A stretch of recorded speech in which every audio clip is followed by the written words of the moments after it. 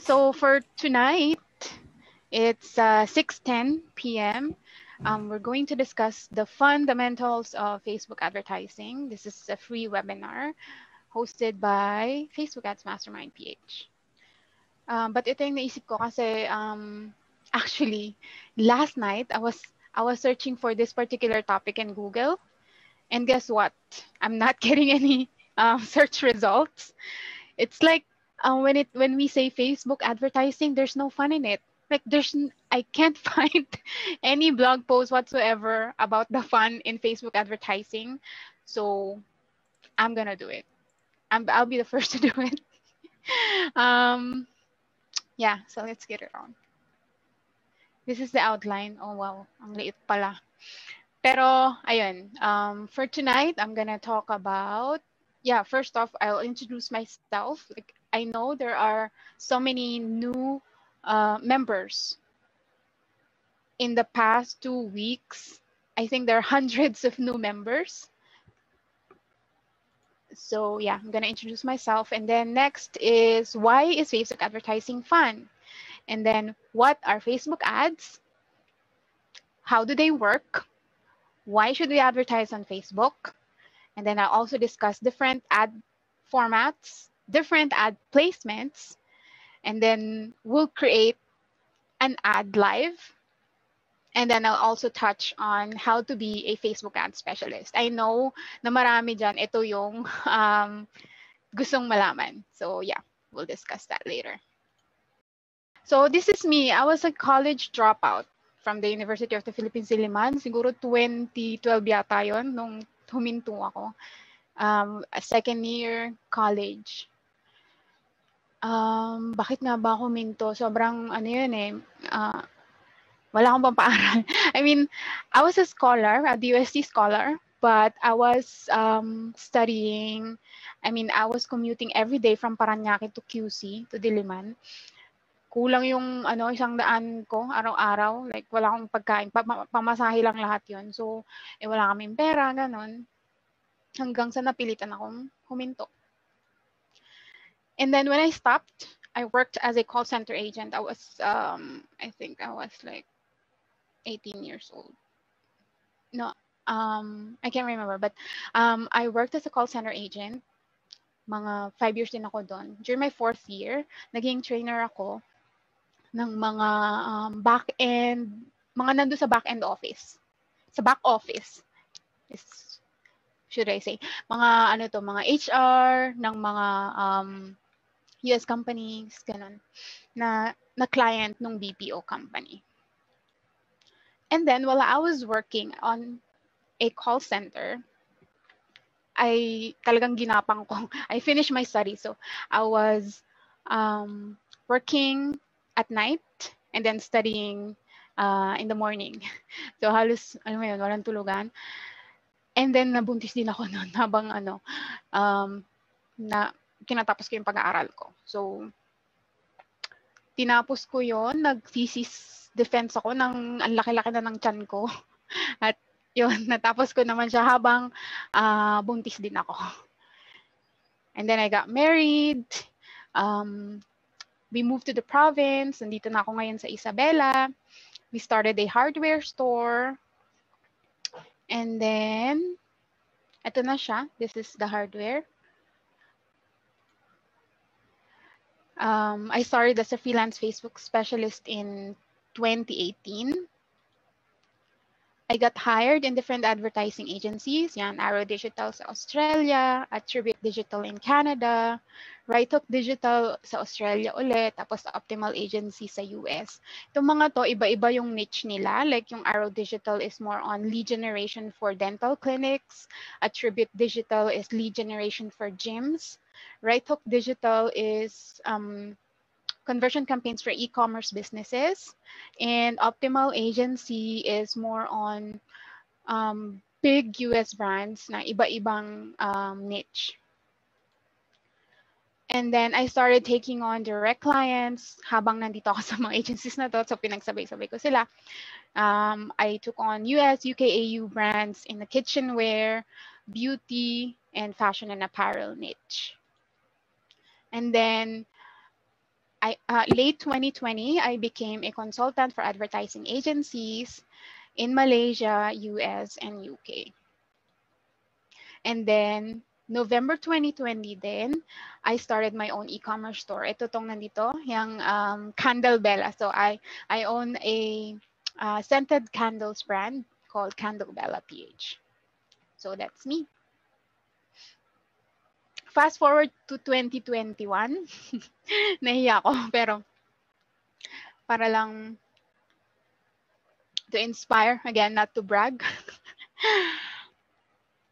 So, ito na. Nito lang, I purchased my, hindi actually para saan, para to sa asawa ko na has been very, very supportive dito sa freelancing journey ko. Binila ko siya ng Nissan Calibre pickup truck. Tapos, bumili din ako ng, Isuzu forward dump truck. Semi-forward dump truck. So, ito yung pinakamalalaking kong investment ngayong taon. Kasi proud ako dito kasi I paid for them in cash. Ito ay katas lahat ng freelancing, ng Facebook ads. So, walang ibang contributor.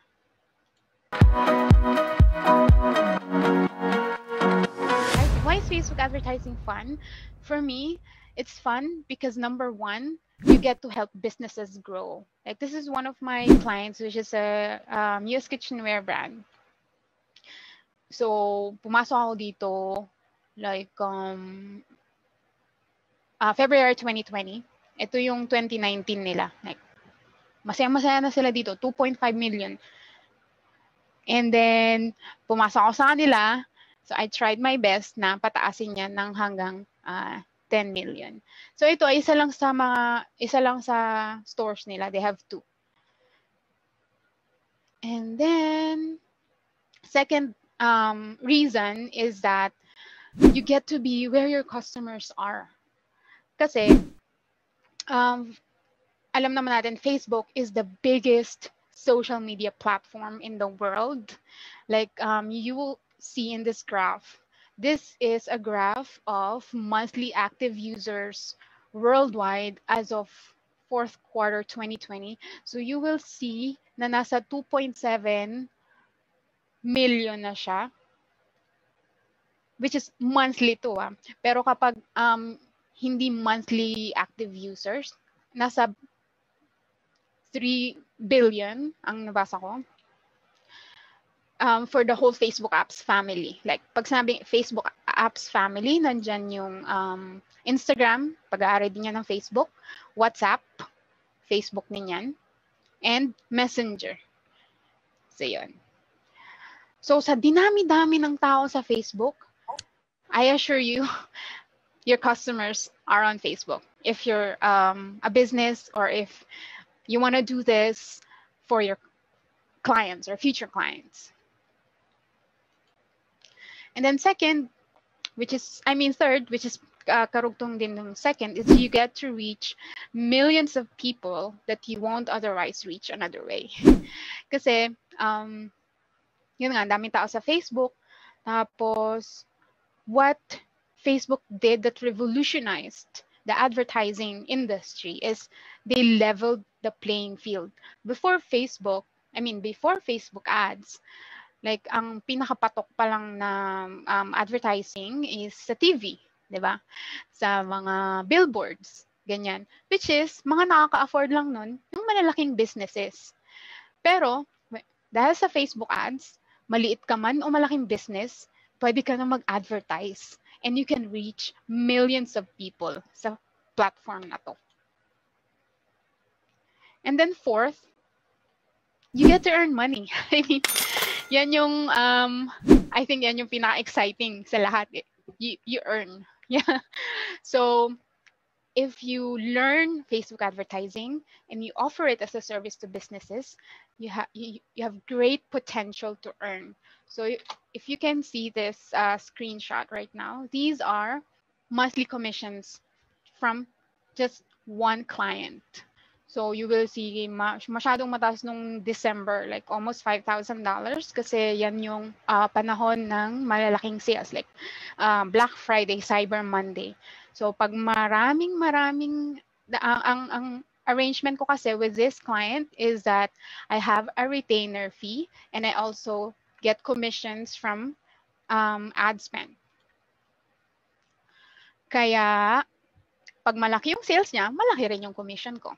So yan, that's, di ba, more fun pag ganon. So there. Hindi ko alam kung ilan yung binigay ko, like 4 siguro na reasons. But there are so many more reasons why Facebook advertising is fun. Siguro another is that you can do it anytime, anywhere. Like you don't have to take calls. Like other online jobs, you have to take calls. Meron din mga chat support na kailangan nandyan ka sa harap ng computer mo. Kung hindi, I don't know, mawala ka ng trabaho, ganun. Sa Facebook advertising, pag sinet up mo yung campaign mo, I mean, pag in-strategize mo, sinet up mo yung campaign mo, babalik-balikan mo na lang yan. Hindi ka kailangan nakapako sa, sa laptop mo. And you have more time freedom. Yon ang masaya pa sa Facebook advertising.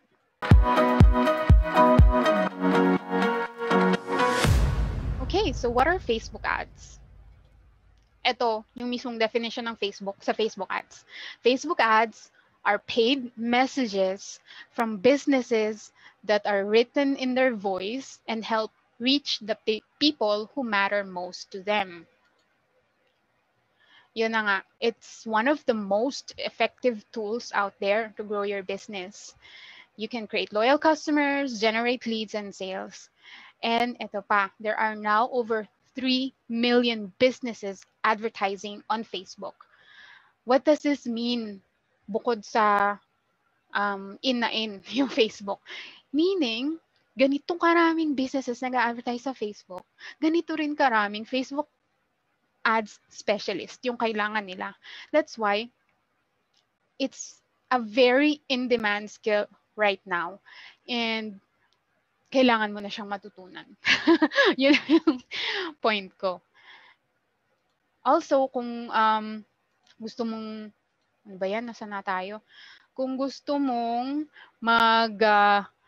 tayo ng business, I think you would agree na dapat nasa Facebook ka. Like, kapag magtatayo ka ng business, diba dapat may Facebook page? Parang matik na siya ngayon eh. Parang hindi na nga siya para siyang required na. Ganon. So, ganon din katindi yung need for Facebook ads and Facebook ad specialists.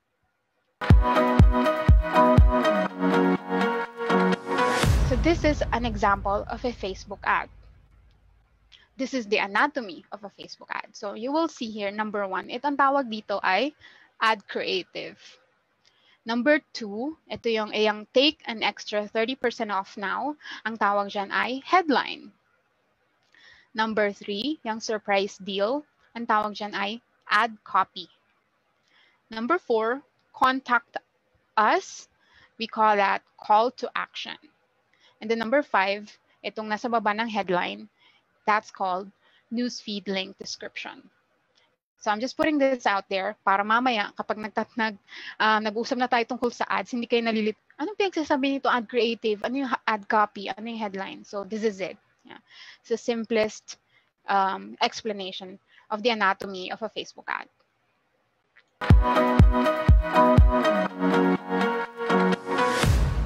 So ito yung newsfeed ko, di ba?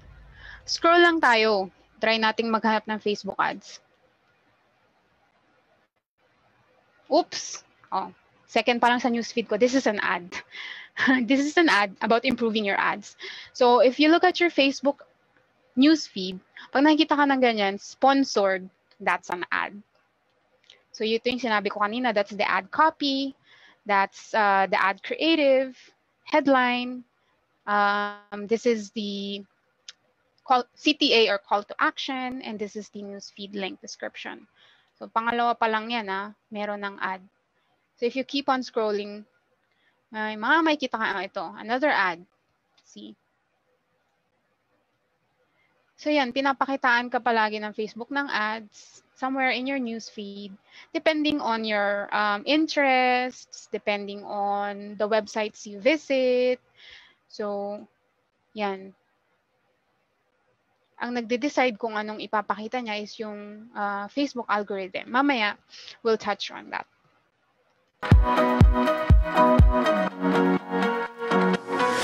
How do Facebook ads work? Una, I want you to read this word auction. And when you hear the word auction, what comes to mind? Sige nga, let's hear it from you guys. Anong naiisip nyo kapag sinabing auction? Ay, may auction. So, ano doon? Okay, bidding. Yep, bidding, bid.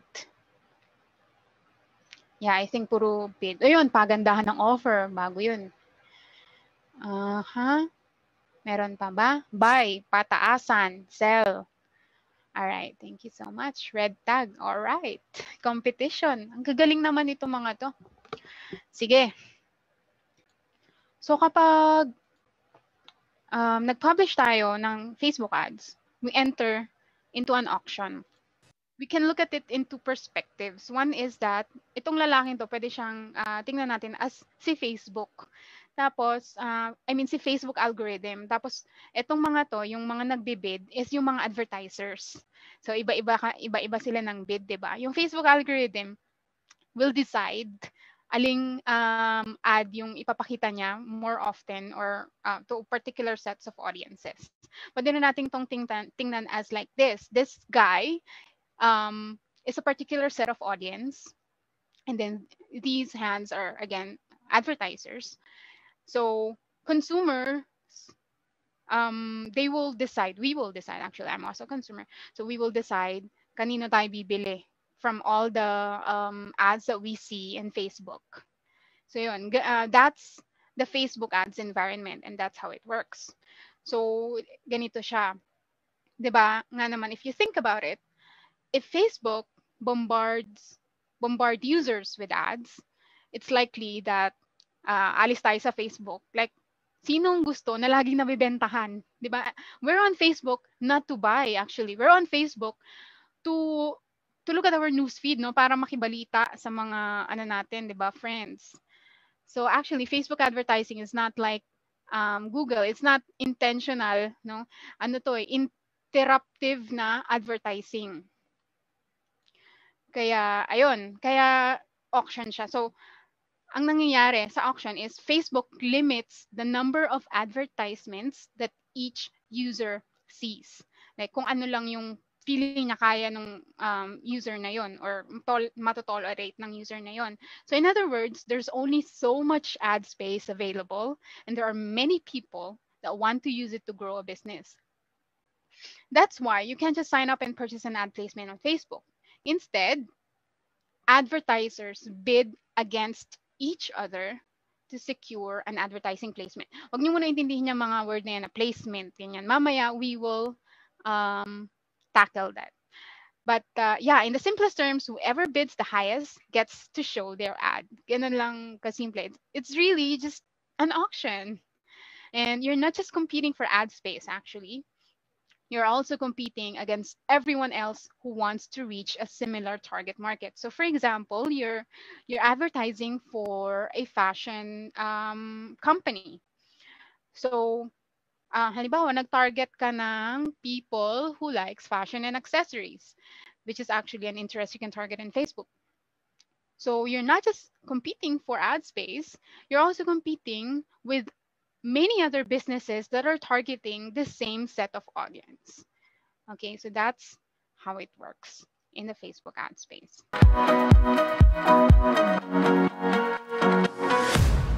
So ganito siya.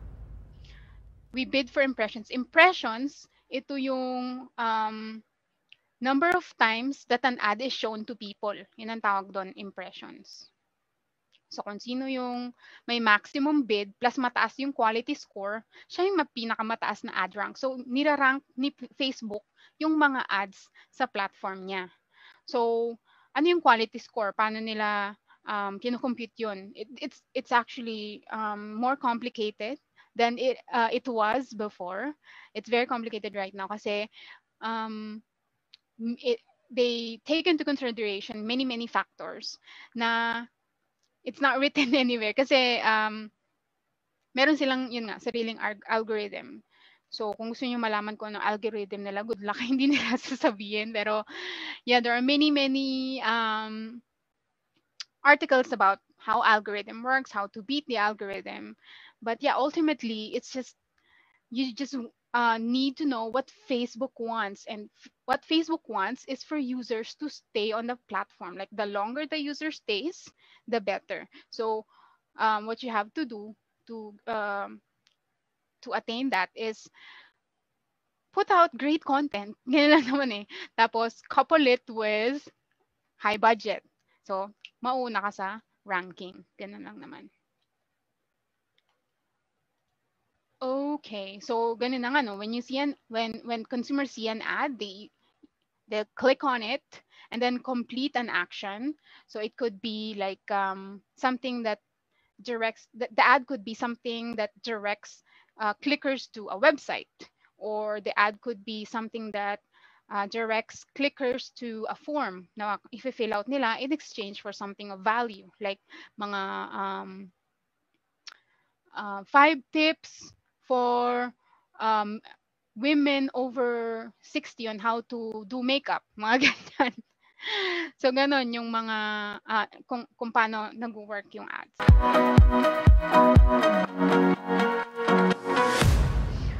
So, yeah, that's an overview lang, no? A high-level overview. So, basically, why should we advertise on Facebook? Ang dami-dami na sinasabi, gano'n siya ka-effective. Pero let's dig deeper into that. I think that this is number one reason, really, is that one, organic reach has a limit. Ano yung organic reach? Di ba sabi natin kanina, it's almost like a prerequisite right now that if you'll be establishing a business, that you have a Facebook page. Diba? You create a Facebook page. Now, dun sa Facebook page, diba, magpo-post ka tungkol sa business mo.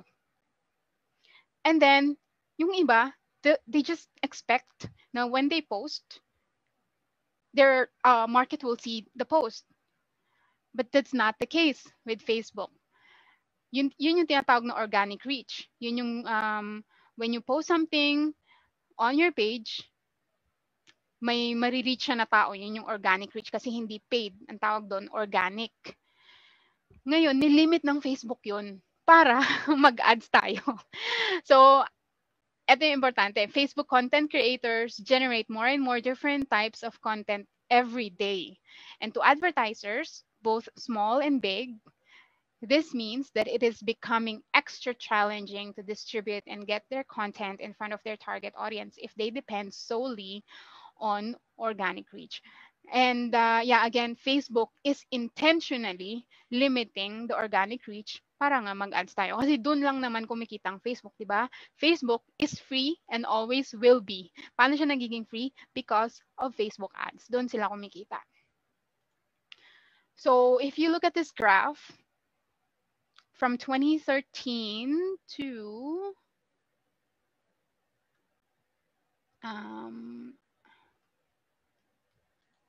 2014, actually this was a long time ago. Ganyan kababa yung bumaba yung reach ng organic reach on Facebook pages. So this is an analysis of 100 plus Facebook brand pages around the world with more than 48 million total fans conducted by Social at Ogilvy in February 2014. So ganyan kababa nung 2014, mas bumaba pa to ngayong 2021.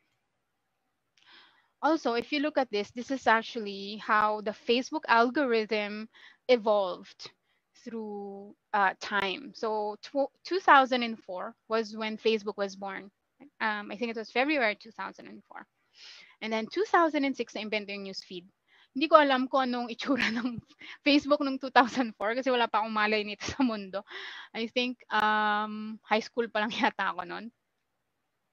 Pero ang naabutan ko yung may newsfeed na. So 2006 lang na-invent yung newsfeed. 2007 was when the like button was invented.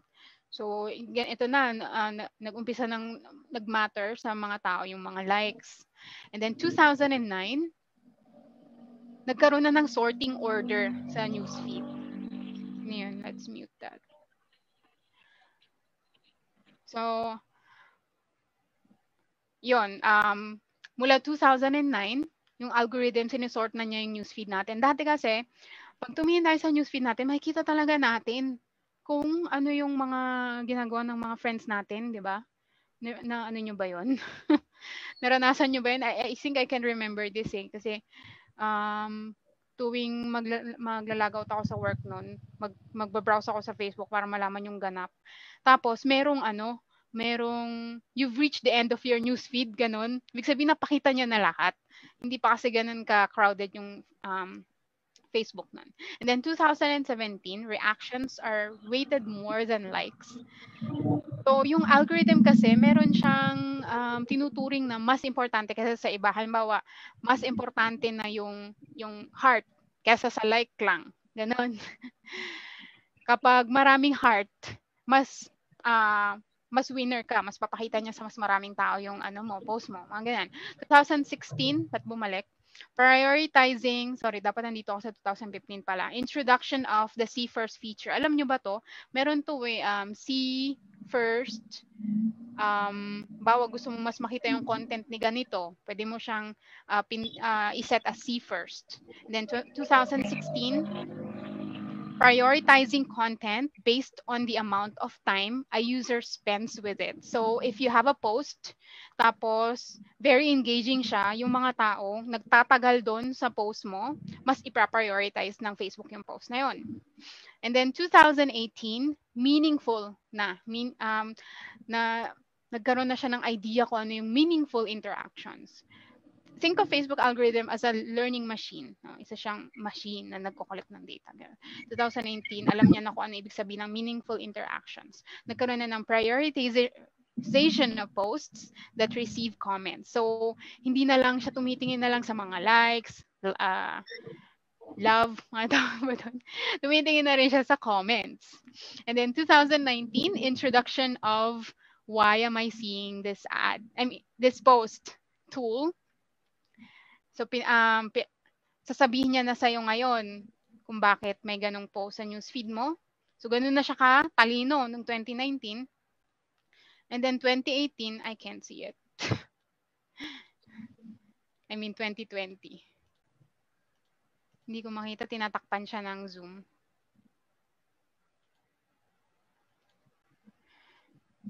Ayun. So, ito yung key moments in the history of Facebook algorithm. This is, by the way, an infographic from Hootsuite. Yan yung logo dyan na owl. So, anong point? So, ang point ko lang dito, kaya importanteng mag-ads kasi hindi talaga ipapakita ng Facebook yung post mo sa Facebook page mo.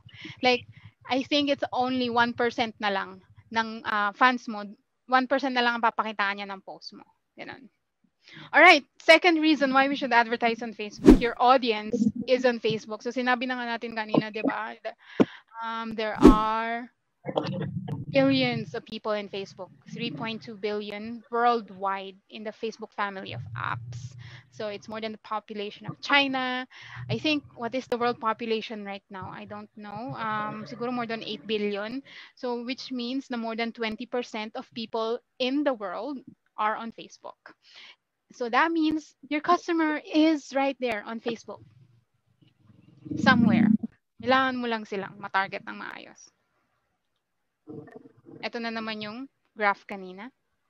And then number 3, why we should advertise on Facebook is that the targeting capabilities are exceptional. Like, Facebook has the most advanced targeting options in the advertising world, digital advertising world.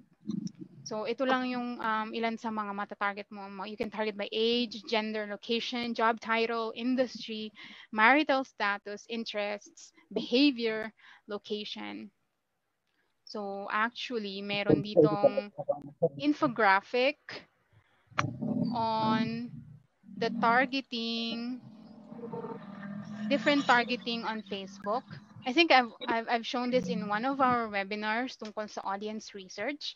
But for those who were not able to attend that, this is like, this is it. This is an infographic of how um, how comprehensive Facebook targeting is. Ayan. This is one epic infographic on that. So, sobrang dami ng information ng Facebook tungkol sa users niya. That's why we can target, we can do laser targeting in Facebook. And yes, kahit pa may iOS 14. And then next reason is that anyone can advertise on Facebook. Like I already touched on this kanina. Facebook has leveled the playing field. Dati, ang mga nakakapag-advertise lang yun sa malalaking companies. Ngayon, kahit nagsisimula ka pa lang, kahit nga ang puhunan mo lang yung ads mo, wala ka pang stock, di ba? You can actually advertise on Facebook. So whether you're an admin or a seasoned advertiser who is just getting started with Facebook advertiser tools, there's a range of advertising options to help you reach your business goals regardless of your advertising experience. So bukod doon, small or big company ka, pwede ka rin ma-advertise on Facebook. Experiensyado ka man o hindi. Kasi sobrang dali ng Facebook interface na hindi ka kailangang expert para makapag-publish ng ad. So that's it. And then number 5, Facebook ads are cheaper than other forms of advertising, believe it or not. I know Facebook ad costs ay tumataas sa ngayon. Like CPMs are rising. Alam to ng mga dati nang nag-ads dyan sa tabi-tabi. But still, Facebook ads are cheaper than others. And actually, if you go into Facebook advertising with a clear focus and follow a simple strategy, the cost efficiency will astound you. And ito nga, according to WordStream, the average cost per click for Facebook ads across all industries is $1.72. This is 2020 data, guys. That's super, super cheap. Kasi, pag tiningnan nyo itong next. So this is the cost of advertising sa ibang platforms. So sa newspaper, it's $32 to reach 1,000 people. Magazine, 20. Radio, 8. Cable TV, 7. Google AdWords, 2.75. LinkedIn and Facebook nandito. Pero ito kasing data ng Facebook na nandito is for specific industry, which I don't know. Grinab ko lang to somewhere and I forgot. So, ito pa rin naman yung average, $1.72 across all industries. But still, if you compare with other, again, platforms, it's super, super cheap. So yes, this is another infographic from WordStream. This is the average cost per click on different industries. So anong point ko dito? Sobrang mura ng Facebook, guys. Mas mura to kaysa sa Google Ads. Well, generally. But yeah, kung magaling ka rin sa Google, kaya mo rin naman to.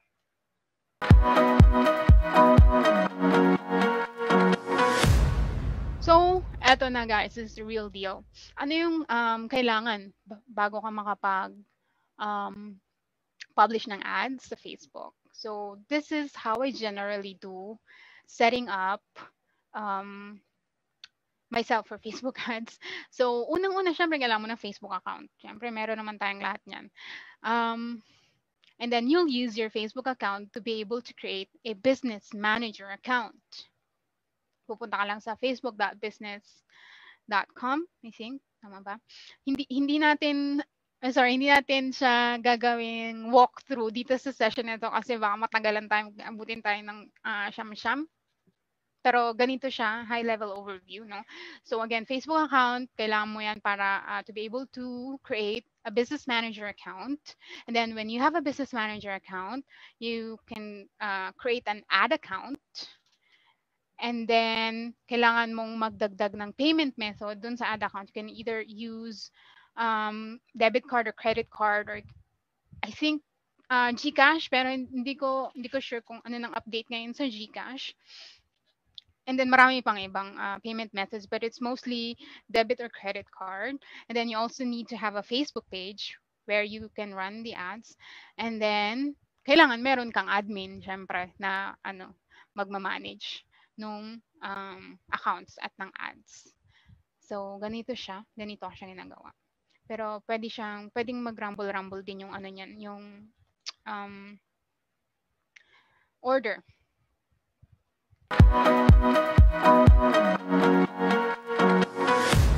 So this is the structure of Facebook ads. Merong campaign, merong ad set, merong ad. So campaign corresponds to a single advertising objective. Mamaya titingnan natin kung ano yung mga objective na pwedeng gamitin sa Facebook ads. And then ad sets.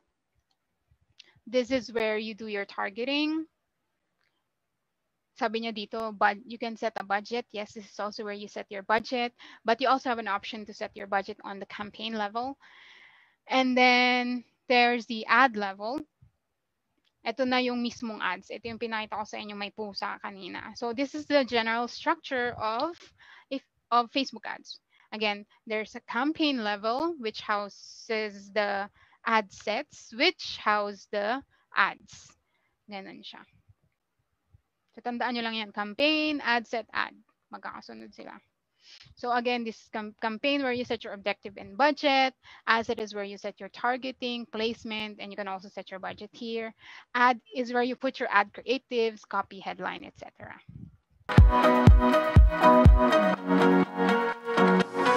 So, ito yung mga different campaign objectives na pwede nating gamitin sa Facebook. So, actually, it's a lot. So this is how powerful Facebook is. So number one, pwede mong gamitin objective is local awareness, usually used by local businesses like gyms and restaurants. So yon. Number two is brand awareness. So reach people who are more likely to pay attention to your adverts and increase awareness for your brand. Usually ginagawa ito ng malalaking brands. And then reach, this is if you want to reach maximum number of people in Facebook. And then next is traffic. This is if you want to send people to your website. Yung traffic po hindi po siya yung like yung heavy traffic sa EDSA, sa digital advertising. Pag sinabi nating traffic, this is the number of people who visit your website. So one of the objectives in Facebook is traffic. So which means you can, if you use this objective, you can increase the number of people who visits your website. And then number 5 is engagement. So you use this if you want more engagement, like yung comments, likes, sa post mo ganyan. Post engagement tsaka page like. So merong dalawang klase ng engagement, yung engagement lang sa post or pwede ka ring gumawa ng campaign to get page likes. And then meron ding tatlo pala sila, sorry. Event responses sa engagement. So ito yung mga meron kang event like may pa-party sa Makati. Meron mga ganito nag-host sa mga party. Tapos pa-publish sila ng ganitong event responses na ads sa Facebook to get more attendees. Paulit po ng 1, 2, 3. Sure. So ito yung 1, 2, 3. Local awareness, like mostly for local businesses, gyms and restaurants. Brand awareness, like it's what it is to get more people more aware of your brand. And then reach is to reach maximum number of people in Facebook. And by the way, disclaimer lang, itong mga to, sobrang minsan lang ginagamit to. Dalawa lang naman yung usually ginagamit na objective sa Facebook. So, mamaya, papakita ko sa inyo.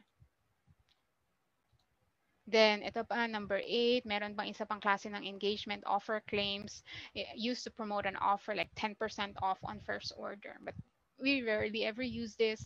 App installs, this is for apps. Used to get people to install your app. I don't think meron naman ditong mga nagmamanage ng companies na merong apps. So this is very rarely used. And then another objective is video views. So if you have a video and you want it be viewed by more people, then you can use this campaign objective. And then lead generation. This is one of the two most used objectives. So um, this is used to create a form that will collect info from people, including signups for newsletters, price estimates, and follow-up calls. So for example, isa kang gym, you want people to grab your offer. So halimbawa, ang offer ng gym is um, free for I mean $5 for 5 days, ganyan. So you will collect leads. Yun yung tawag sa mga taong interested sa offer mo, leads. So gagawa ka ng lead generation campaign to collect leads. How to collect leads, merong form sa Facebook na built-in mismo sa Facebook pag ginamit mo yung lead generation objective, na siya na yung bahala mag-collect ng information ng leads mo, like yung name and email address and phone number.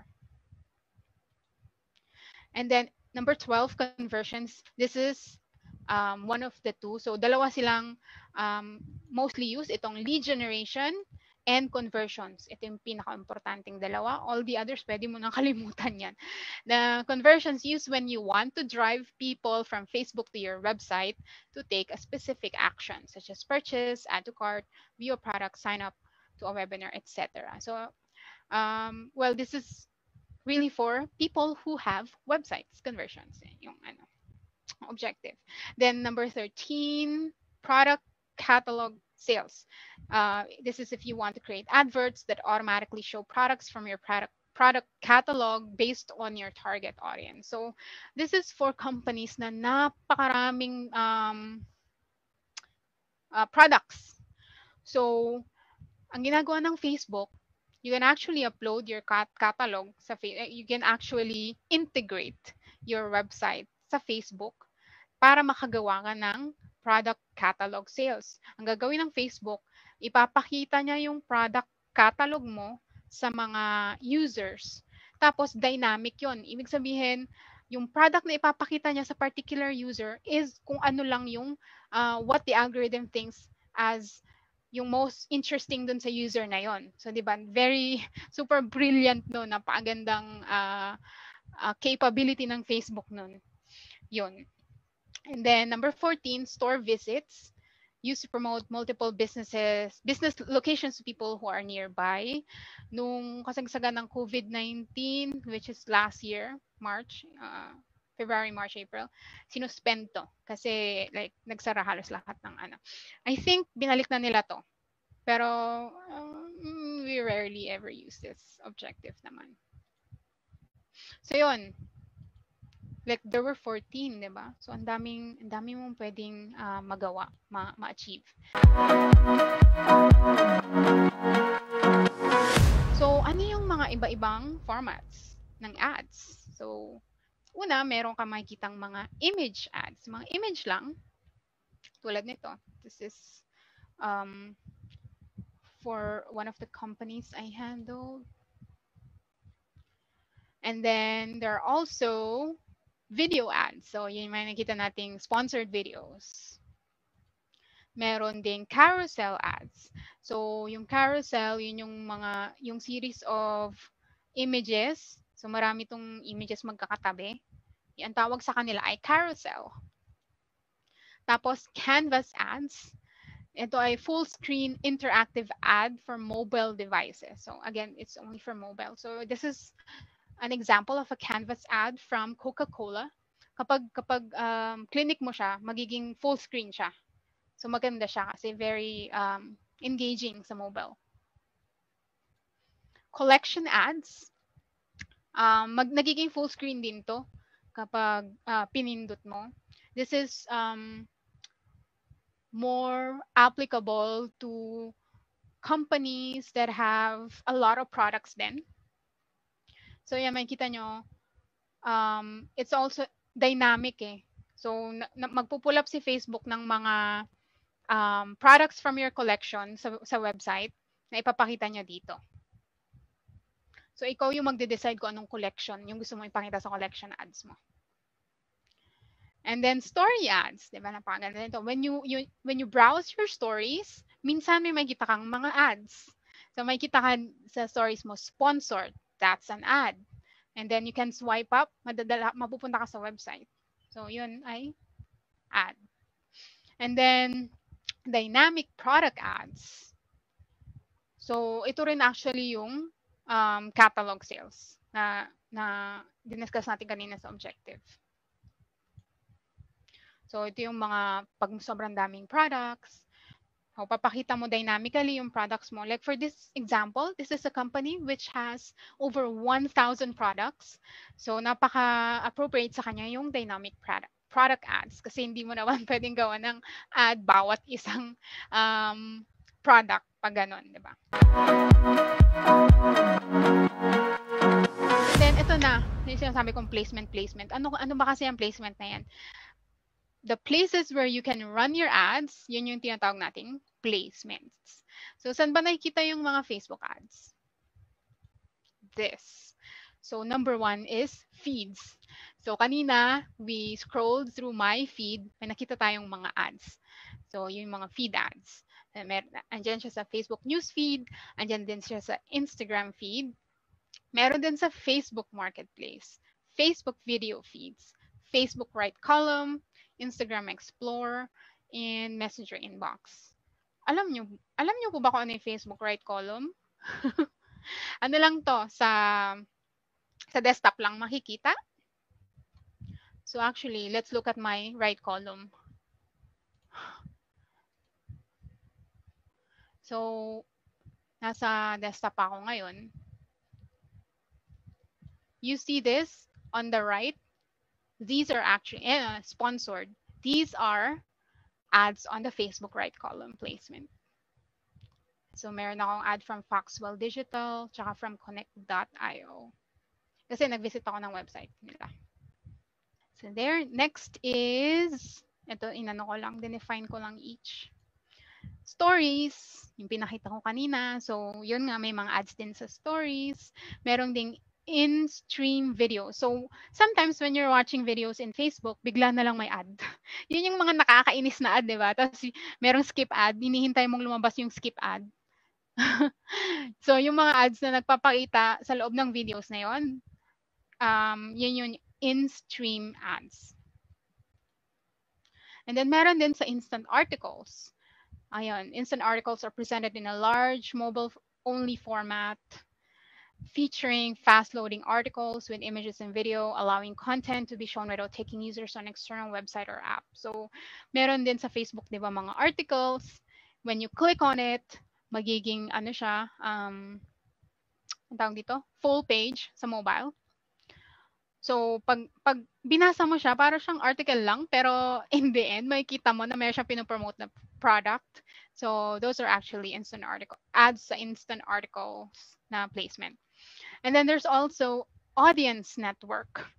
So, ito yung controversial lately dahil sa iOS 14.5 update. Sabi nila, i-exclude na lang daw. So, ano nga ba yung audience network na yan? Ito yung kapag nag-games ka minsan, di ba maraming ads? Lalo na sa mga free games, dun lang sila kumikita sa ads eh. So, yun yung audience network placement. So, really, outside siya ng Facebook.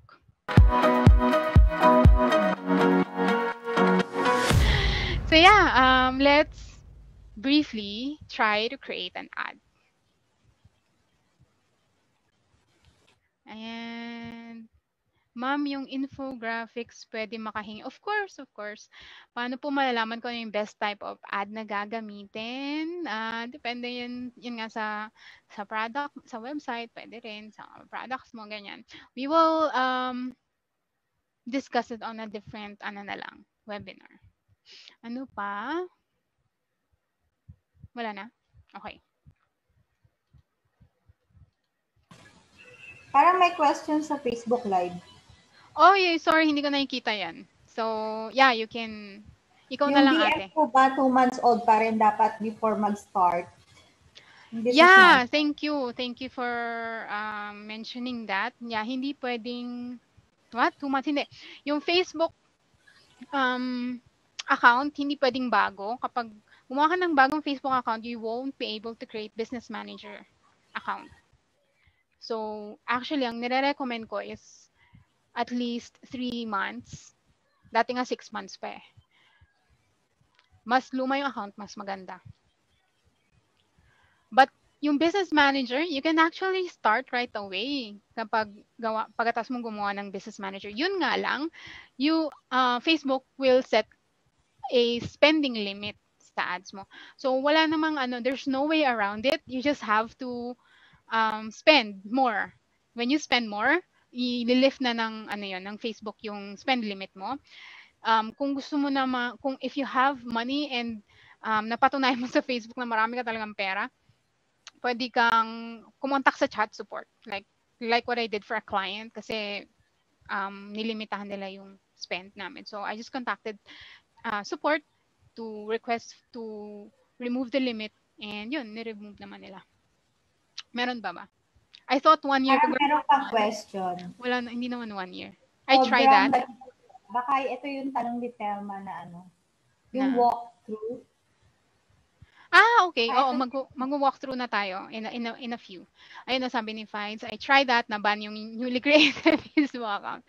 Oo, kasi parang ngayon magpapa-pogi points ka muna sa Facebook bago ka nila siguro na lang din 'di ba, para rin maprotektahan yung consumers nila from yung mga startup companies, lalo na yung mga nagda-dropship na hindi maayos yung advertising practices, ganyan.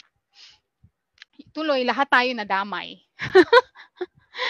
Ayun, meron pa ba? Meron pa te sa sa live?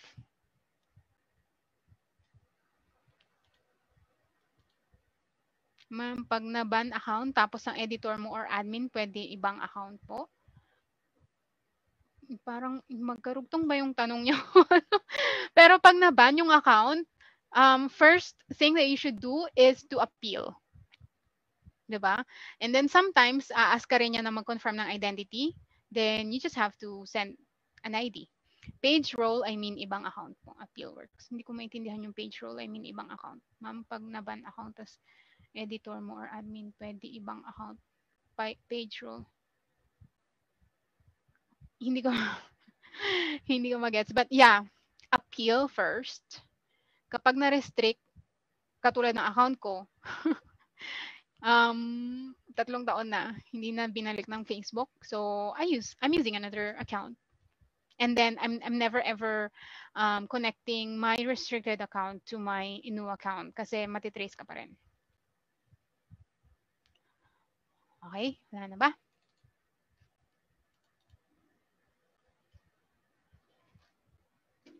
So, let's create an ad. So, tulungan niyo ako makapag-create ng ad.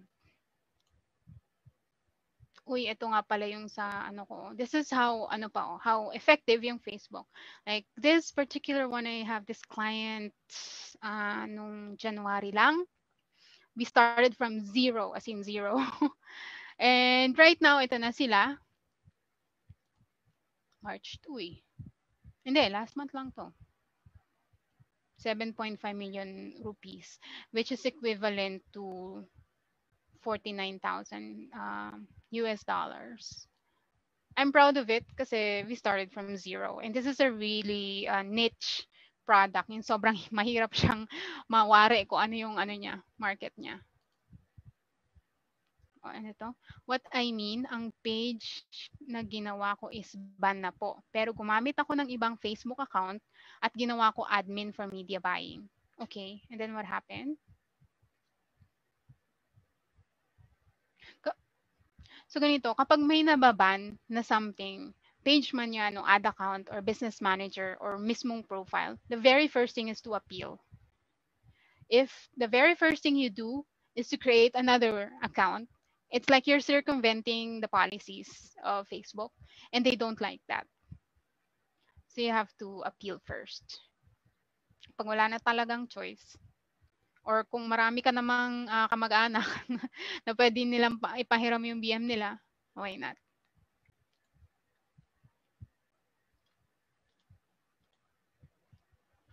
Okay. You're welcome, Boss B. Kapag meron ka pang ibang tanong, you can always PM. I know the struggle.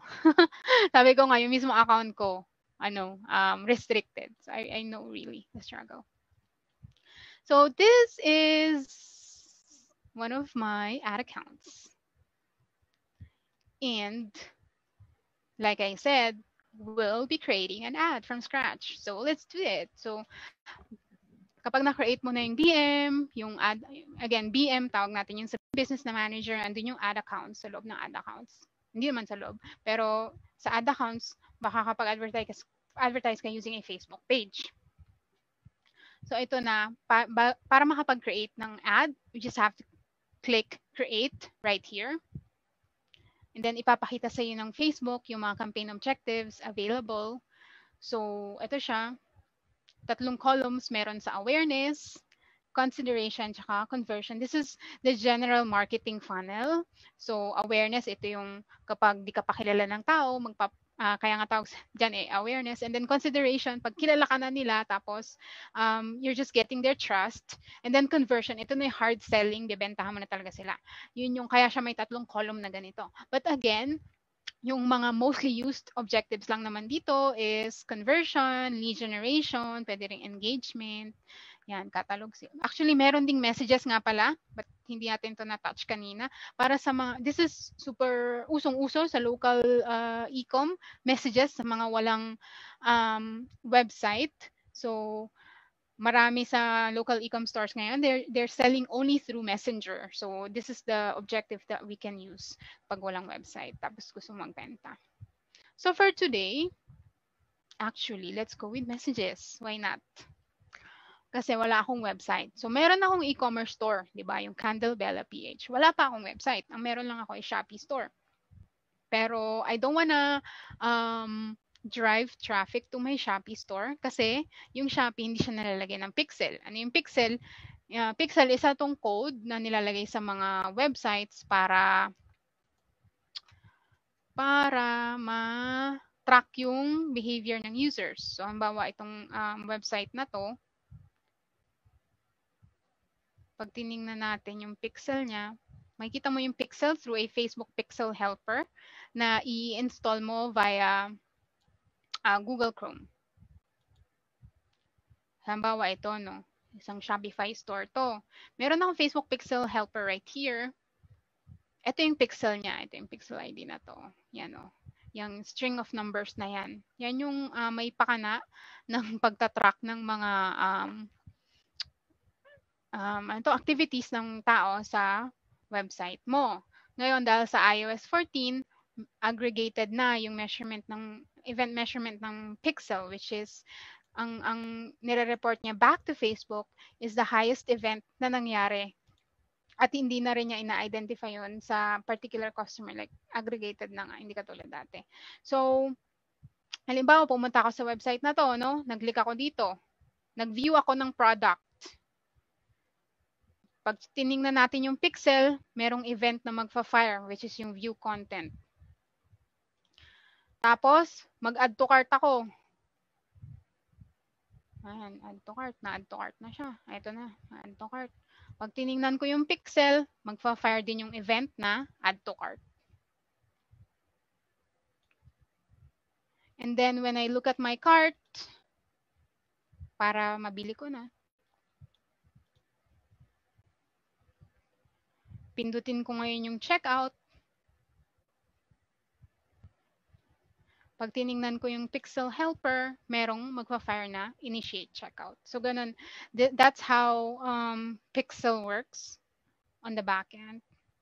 Ngayon, ano yung marereport sa Facebook? Sa lahat ng pinagagawa ko sa website na to, ang i-report ng pixel back to Facebook is the highest event, which is the initiate checkout event.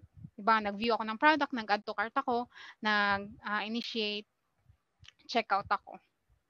So, kung normal kang tao, ganun mo kung normal kang tao. irarank mo kasi yung pinaka-importante sa yung event sa Facebook. So, syempre, kapag nagbebenta ka ng physical products, ang pinaka-importante sa'yo is yung purchase, di ba?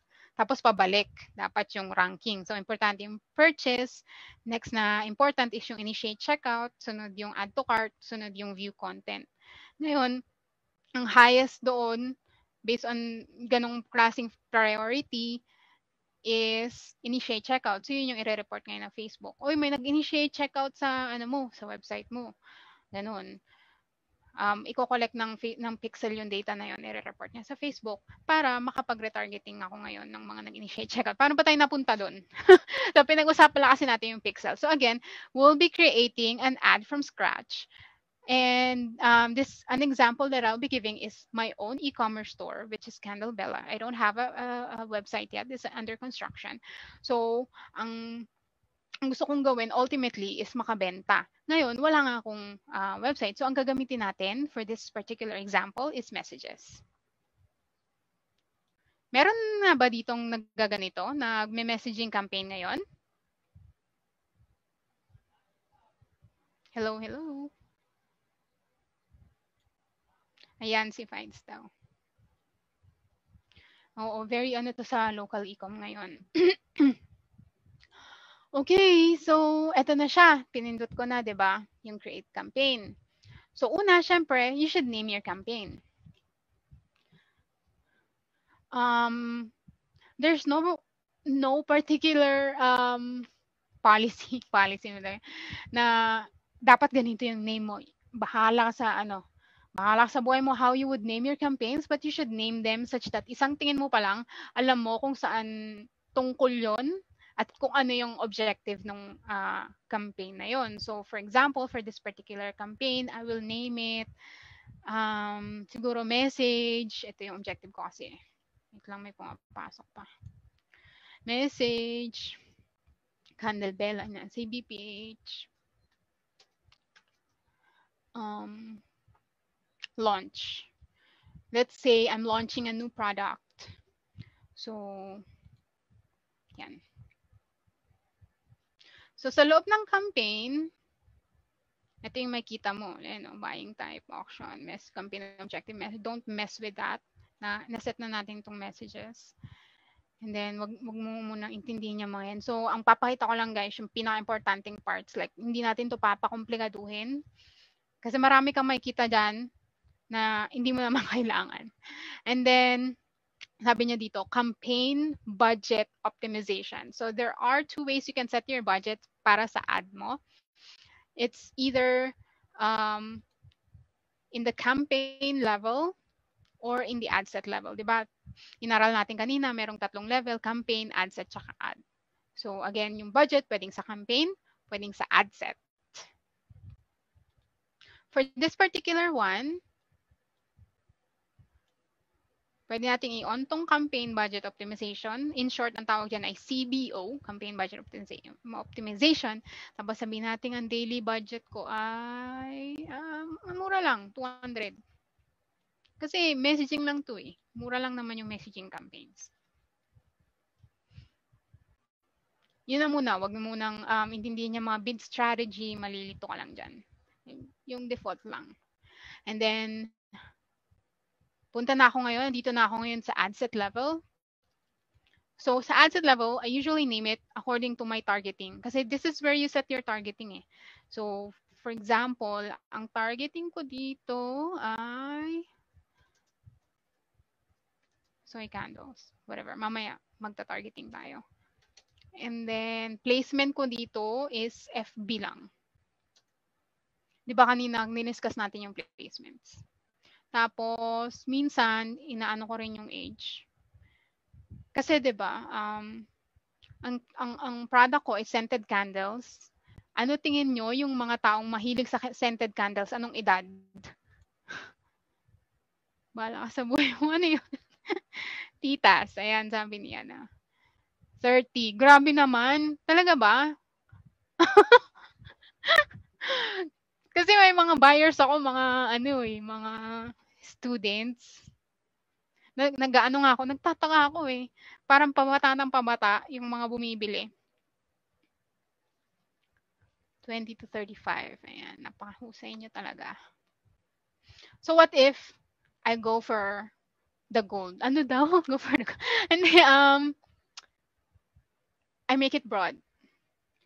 So, I make it 20. Wait, ba yan? 19. To, I don't think may mga 65 plus ng, 55. 55, 55. Ano ba yan? Hindi ko ma-scroll up. So, 60 na lang, guys. Ayan na. Ano ba ito yung mouse ko? Hindi ko ma-control. 60 na lang.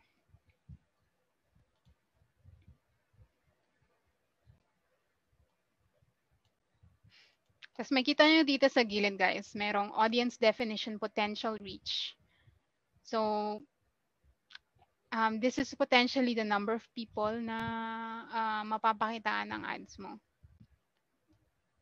Magandang titingnan yan kapag magta-targeting na tayo. So, yun, nakita nyo, di ba? Doon ko ginalaw ko yung age dito. Tapos, meron dyang location. Naka-default to sa Philippines kasi sa akin tong ad account na to. Pero kung yung ad account ginawa ng isang nasa Israel, nasa US, madi-default siya dun sa whatever is the country na kung saan nakatira yung may-ari ng ad account. So, you have to check that also. And then, gender. What do you think is the gender ng mga taong bumibili ng scented candles? Female. Oh. Girl. Girl tayo. Oh, actually, like 90% ng customers ko is women. So, I think I'm gonna go for women kasi baka masayang lang yung pera ko dun sa pag nag-call ako. And then, dito na yung targeting. So, yung product ko is natural scented soy candles. May pumapasok pa rin, grabe. Punta tayo sa Instagram, dun sa sa IG account ko.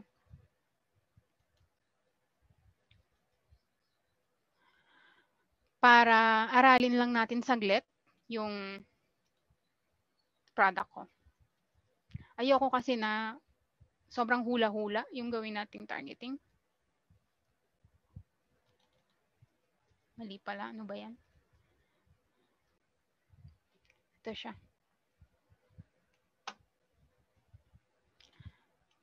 Nangyayari sa mouse ko.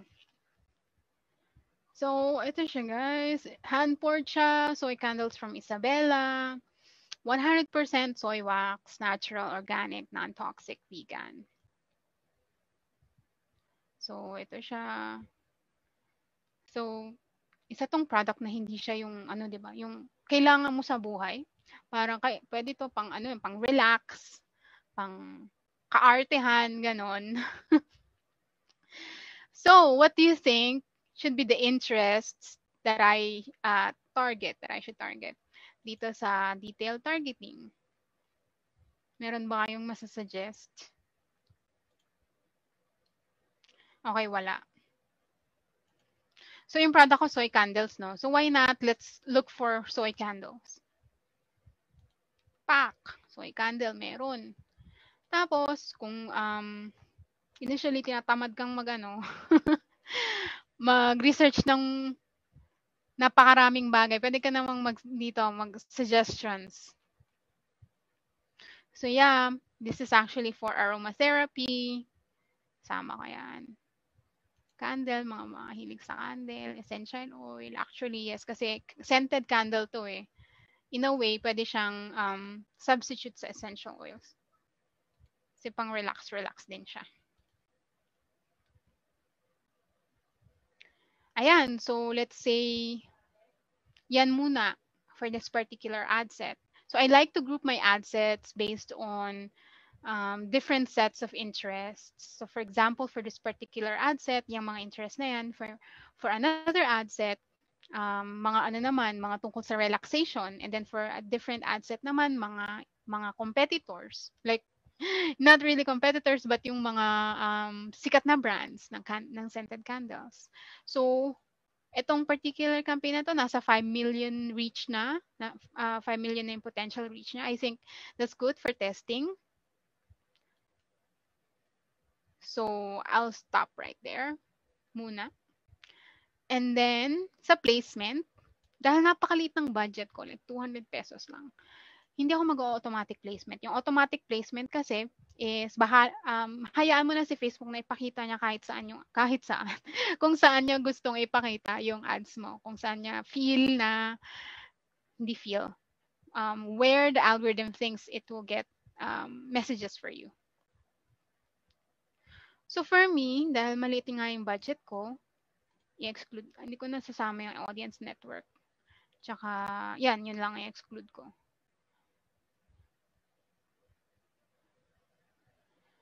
Hindi ko na rin sasama tong search in article na yan. Ito lang naman kasi yung importante sa akin, yung feeds, yung inbox kasi messaging campaign to. Tapos, stories. So, yun na yung kailangan natin sa ad set level. So, again, ito, pipiliin mo yung tamang Facebook page. Siyempre, napakarami kong minamanage na pages. Pinili ko yung page ko, kung saan ko gustong mag-advertise, pati yung Instagram page. Schedule, minsan, ginagamit to. Halimbawa, meron kang sale, tapos gusto mong gumawa ng ad for that particular sale. Halimbawa, Mother's Day, flash sale. So, i-schedule mo siya dun sa day mismo ng sale mo. Tapos, may end din siya. Pwede mag-set ng end din. Bawa, isang araw lang na flash sale. So, i-set mo yung end date yan. So, for us, hindi man natin kailangan mag-schedule yan. Gusto ko lang talagang, makakuha ng benta from messaging campaign. Wala naman akong special na And then, ito, location is Philippines. Age, sinet natin siya ng 20 to 16. Women only, kasi women yung mostly customers na bumibili sa akin. And then, ito mga interest na to. And then, placement. So, yun yung ginawa natin sa ad set level. Again, babalikan ko yung name niya. So, dito usually nilalagay ko yung mga interest eh. So, isa lang muna ilalagay ko kasi natamad ako. Kasi madami. And then, soy, candle, FB, and IG. Ito yung placement ko. Hindi. Yung muna, yung age, 20 to 60. F, which stands for female. And then, yung placement ko is FB and IG. So, ganyan ko siya pinapangalanan para isang tingin ko pa lang sa kanya, alam ko na kung ano yung targeting na nasa loob ng ad set na yun. May nagtanong. May fragrance po ba yan? Yes. Meron. Gaano po katagal ang testing hours? Testing hours ba ng candle ko o ng ads? Usually 3 days ko tinitest. Okay. Ads nga. Okay. So, yun. Minimum 3 days sa akin. Pero, well, it depends on your budget. Kung napataas ng budget mo, kahit isang araw lang pwede yan. 20 to 60, sorry, it's the age range. Kung kanino ko lang gustong ipakita yung yung ads ko. Dito yan. Okay na? So, let's proceed sa ad level. So, ito yung fun part. Ilang detail po na interest. There's no particular rule kung ilang interest ang pwede. Nung panahon, nung unang panahon, I think it's 2018, sinasabi nila isa-isang interest lang daw para well, I don't do Facebook ads by the book. Like, pwede ka mag-test ng kahit anong gusto mong style. For this particular ad set, gusto kong pagsamasamahin tong mga to dahil, well, related sila sa isa't isa. Tsaka, feeling ko ideal tong potential reach na to sa Philippines kapag nagtetest ka pa lang.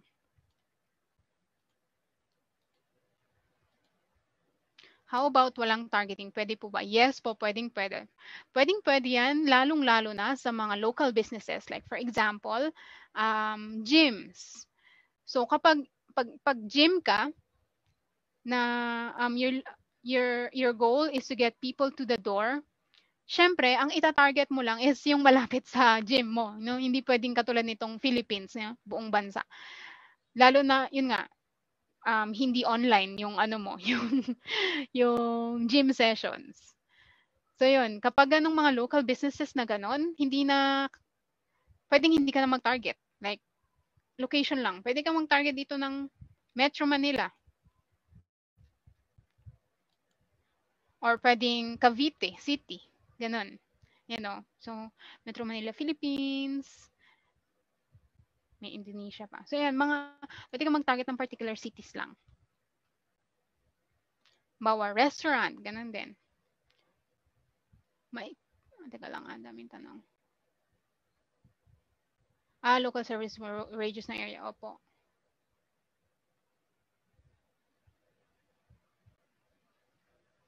How about walang targeting? Bobo method daw. Well, marami rin ng mga accounts na nag-work din talaga yung walang targeting na. Maikli na po ba yung one-day testing if a market research ako ng 3 ads? So, I think it's maikli, lalo kung maliit yung budget. Pwede rin po kaya to sa mga coordinator. Like, yes, kanina, diniscuss po natin yung pwedeng objective ng campaign is event responses.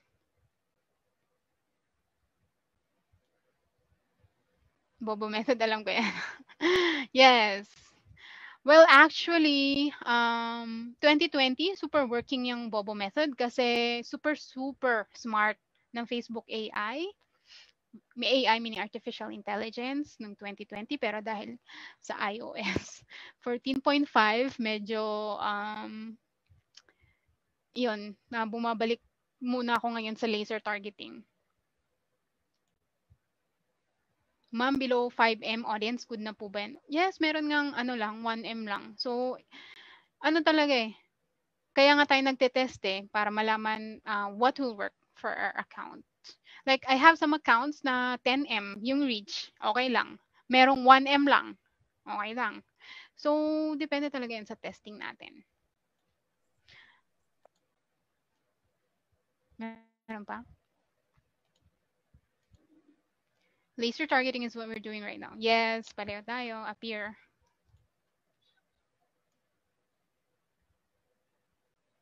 So, ito na. And this is where the fun begins sa ad level. Para sa akin na, it's where the fun is.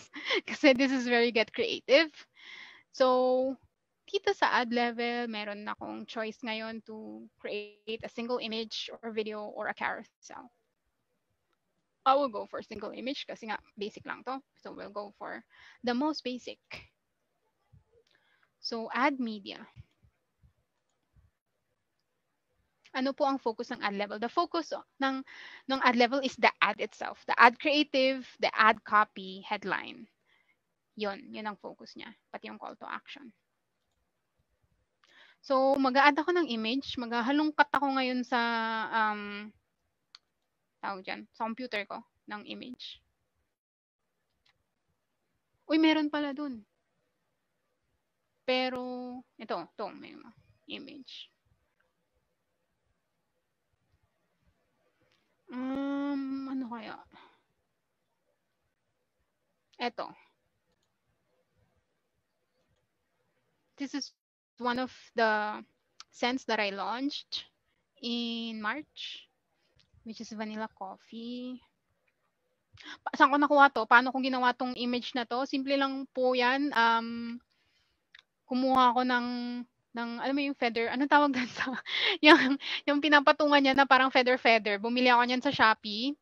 Tapos, kumuha ako ng cartolina na ang kulay ay yellow. Pinicturean ko siya sa magandang lighting.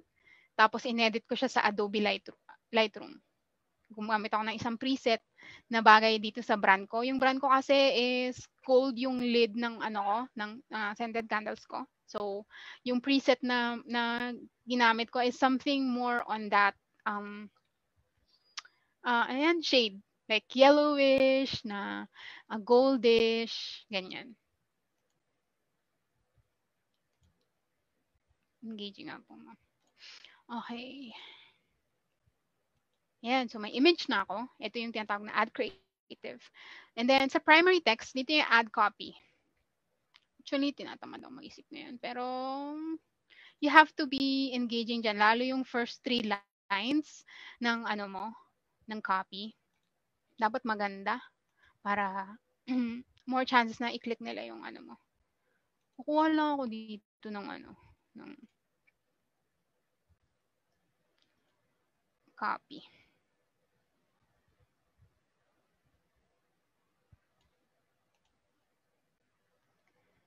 Mga ads ko to nung nag-launch ako.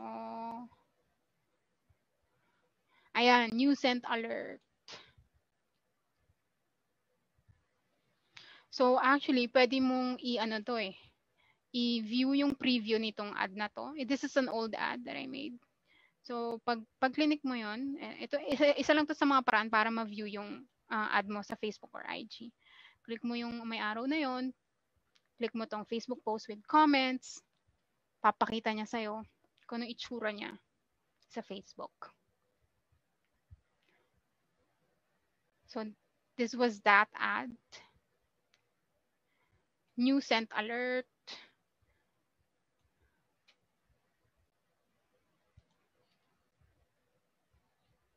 Admit. Ika lang, madami pa rin pumapasok. This is Women's Day. Hindi naman na Women's Day, so tatanggalin ko yung Women's Day special.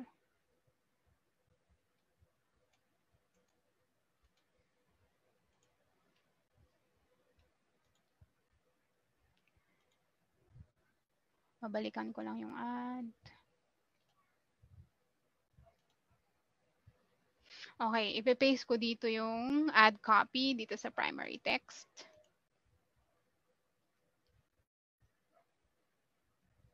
So actually, no, yung copying ito, more for my existing fans na. Kasi tingnan mo, Meet Regta, Ilocano ng Sigasig, Best English Translation to Zeal, Blend of Vanilla and Coffee, most challenging blend I have tried to date.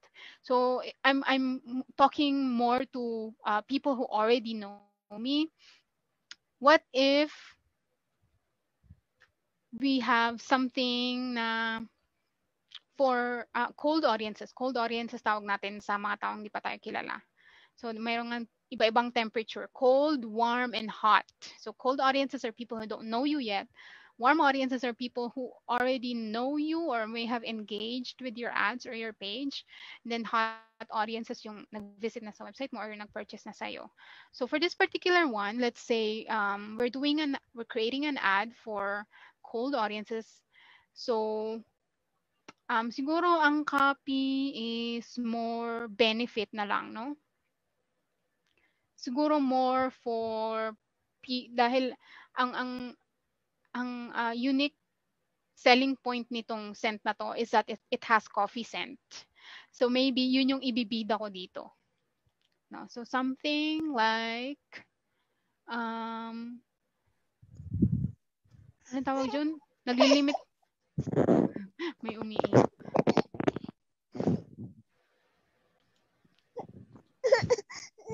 Iba talaga may hashtags, hindi. What type of copy po madalas nyo ginagamit?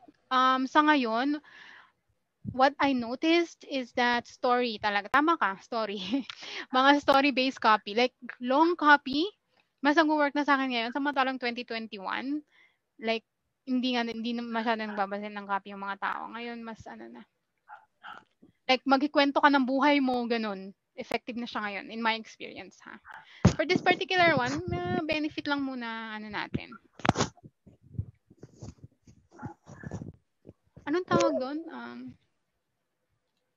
Actually, meron akong post niyan dito.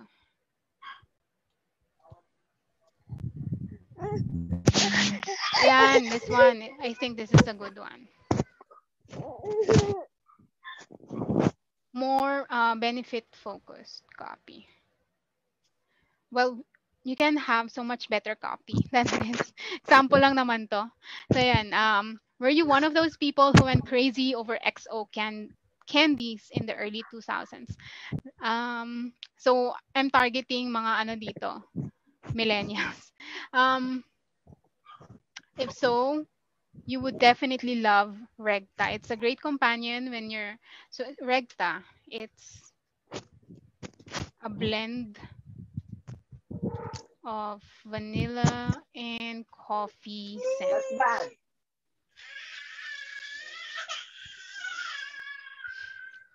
Pwede pong pa-mute. Sino kaya yun? May umiiyak na bata. Hindi ko ma-mute. Ayan, thank you.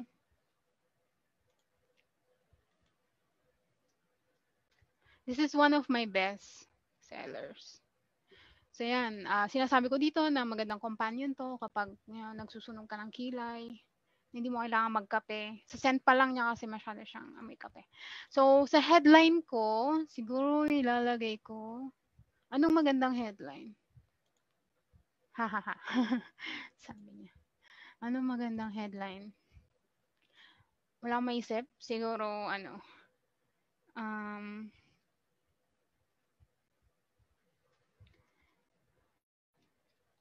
for now, again, you can do so much better than this. Hindi lang ako prepared. Vanilla coffee scented candle. This is a bad headline. Huwag niyong tularan, pero yan.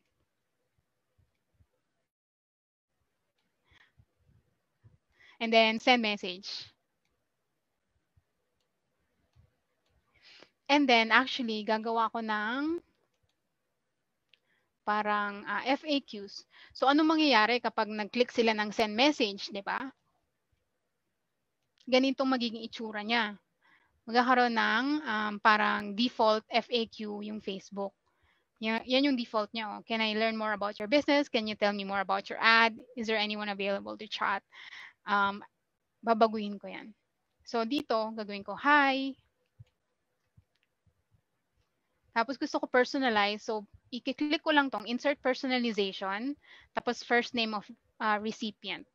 So, ang mangyayari dyan, kung ano man first name nung nag-click ng ad, sasabihin niya, hi, Nancy, hi, Sarah, kung ano man yung first name niya, whatever, yun yung lalabas dyan. Tapos gusto ko, I like to say, kumusta ka? Ba't ang bagal?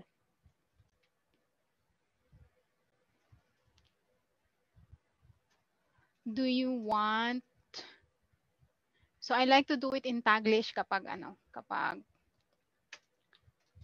Pinoy brand. Pero depende pa rin yan sa target market mo. Pag yung target mo ay mga sobrang yayaman na tao, pwede ka namang straight English. Kumusta ka? Do you want to know more about our products? Or diretso na ba tayo sa price? Ganun. So, inaano ko siya.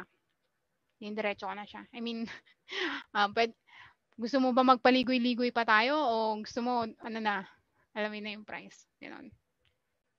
Medyo nagahang yung ano ko. Ayan. So, dito sa question number 1,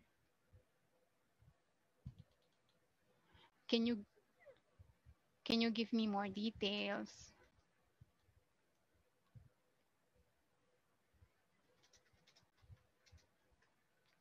Well, you can do so much better than this.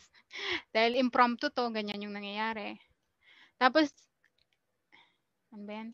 Dito lalagay mo yung gusto mong lumabas na response kapag pinindot nila yung particular option na yan. Can you give me more details? Siguro, magbibigay lang ako ng details tungkol sa company. We are Candlebella PH. We sell organic soy candles that are 100% natural and non-toxic. Designed in Isabela. Actually, hand-poured in Isabela, designed in Isabela. Ganun yung gusto kong sabihin. Pero walang lumalabas sa mga tinatype ko. Nagahang siya, guys. So, number 2, I will say something like, what are the benefits of your scented candle? Ganun. And then number 3, what what or how much does it, actually number 2, how much does this cost? Then number 3 maybe, do you have an ongoing promo? Ganon, number 3. For now, yan muna kasi talaga po. Hindi kinakaya ng ano ko. Uy, nawala. Wait. Yun, sinave ko na siya. So you can preview this in Messenger. Tingnan natin siya kung itsura niya kahit napakapangit. O papakita niya sa'yo ngayon anong itsura. So, ganito. Pag may nag-click sa ad mo, ganyan yung makikita nila. Hi Nancy, kumusta ka? Do you want to know more about our products or diretso ba tayo sa price? Tapos, papakita niya yung 3 questions na sinet mo. Pag clinic ko yan, magpapakita yung answer na nilagay ko doon. Tapos, I have an option to click this, talk to human. Okay, just type your message and we'll get back to you as soon as possible. Yan, mga auto, mga auto response ng Facebook mismo. Hindi na muna natin babaguhin yung mga yun kasi, again, basic pa lang tayo. So, yun guys, ganun siya pag preview niyo siya sa Messenger. So, meron na tayong add creative, add copy, add headline, call to action or yung CTA. Pwede na natin itong i-publish. So, ipapublish ko siya, pero i-off ko kasi pag pinublish ko to, naka-on, sisingilin ako ng Facebook, hindi ko naman talaga kailangan to. So, this is for the purpose of this discussion or for example lang. So, publish ko na yan. Wait, hindi natin na pangalanan. I'm so sorry. Na-publish ko na, pero pag na-publish nyo naman siya, pwede pa rin kayong mag-change ng kung ano man dyan. So, ito, change ko lang yung name niya. Sabihin ko dito, Regta. Regta. Actually, ganun lang. Regta. Tapos, sometimes, I put the... Hala, nawala yung copy. Pero nakita nyo naman, di ba? Na nilagay ko kanina. Regta. Tapos, sometimes, I put the first line of my ad copy. So, ano ba yung first line ko kanina? Ito, XO candies. So, a keyword lang, something about the copy na malalaman ko, pag nakita ko itong name na to, yung copy nito tungkol sa XO candies. Ganun. Tapos, ipapublish ko na yan. Pag pinublish ko na yan, magiging in review siya. Actually, let's try. Let's try to publish it. I think hindi siya mapapublish. Okay, na-publish. So, makita nyo itong in review. Ayan, naka-off siya. So, i-review yan ng Facebook. If it's your very first ad, sometimes it takes more than 24 hours para ma-approve. Kapag naman sobrang dami nyo ng ads na na-publish, minsan, saglit lang. Minsan minutes lang nga, 30 minutes. Minsan mabot yan 2 hours, gano'n. O kaya kapag sobrang daming nagpa-publish ng ads, like for example, may mga sale period, 5-5 ganyan. Minsan matagal yung review time. So, ganyan maging itsura niya. Kapag tapos na yan ng review, makikita mo dyan, active. Ganon, dito sa campaign level. Ganun lang po siya. Tapos kapag gusto mo pang mag-target ng ibang tao, i-duplicate mo lang yung ad set mo. Ayun, pinindot ko yung duplicate dito. Pwede mo rin pindot yung duplicate dyan. Duplicate mo lang yan, tapos gawa ka na naman ng bagong targeting. Diba? So, halimbawa, mag-target naman ako ng mga tao na naghahanap ng relaxation. Something they can use for relaxation. So, very, very quick lang. Mag-target tayo ng ibang tao. Relaxation technique. Something about relaxation. Wellness. Ayan, pwede yan. Yan. 2.7 million. Pwede na yan actually.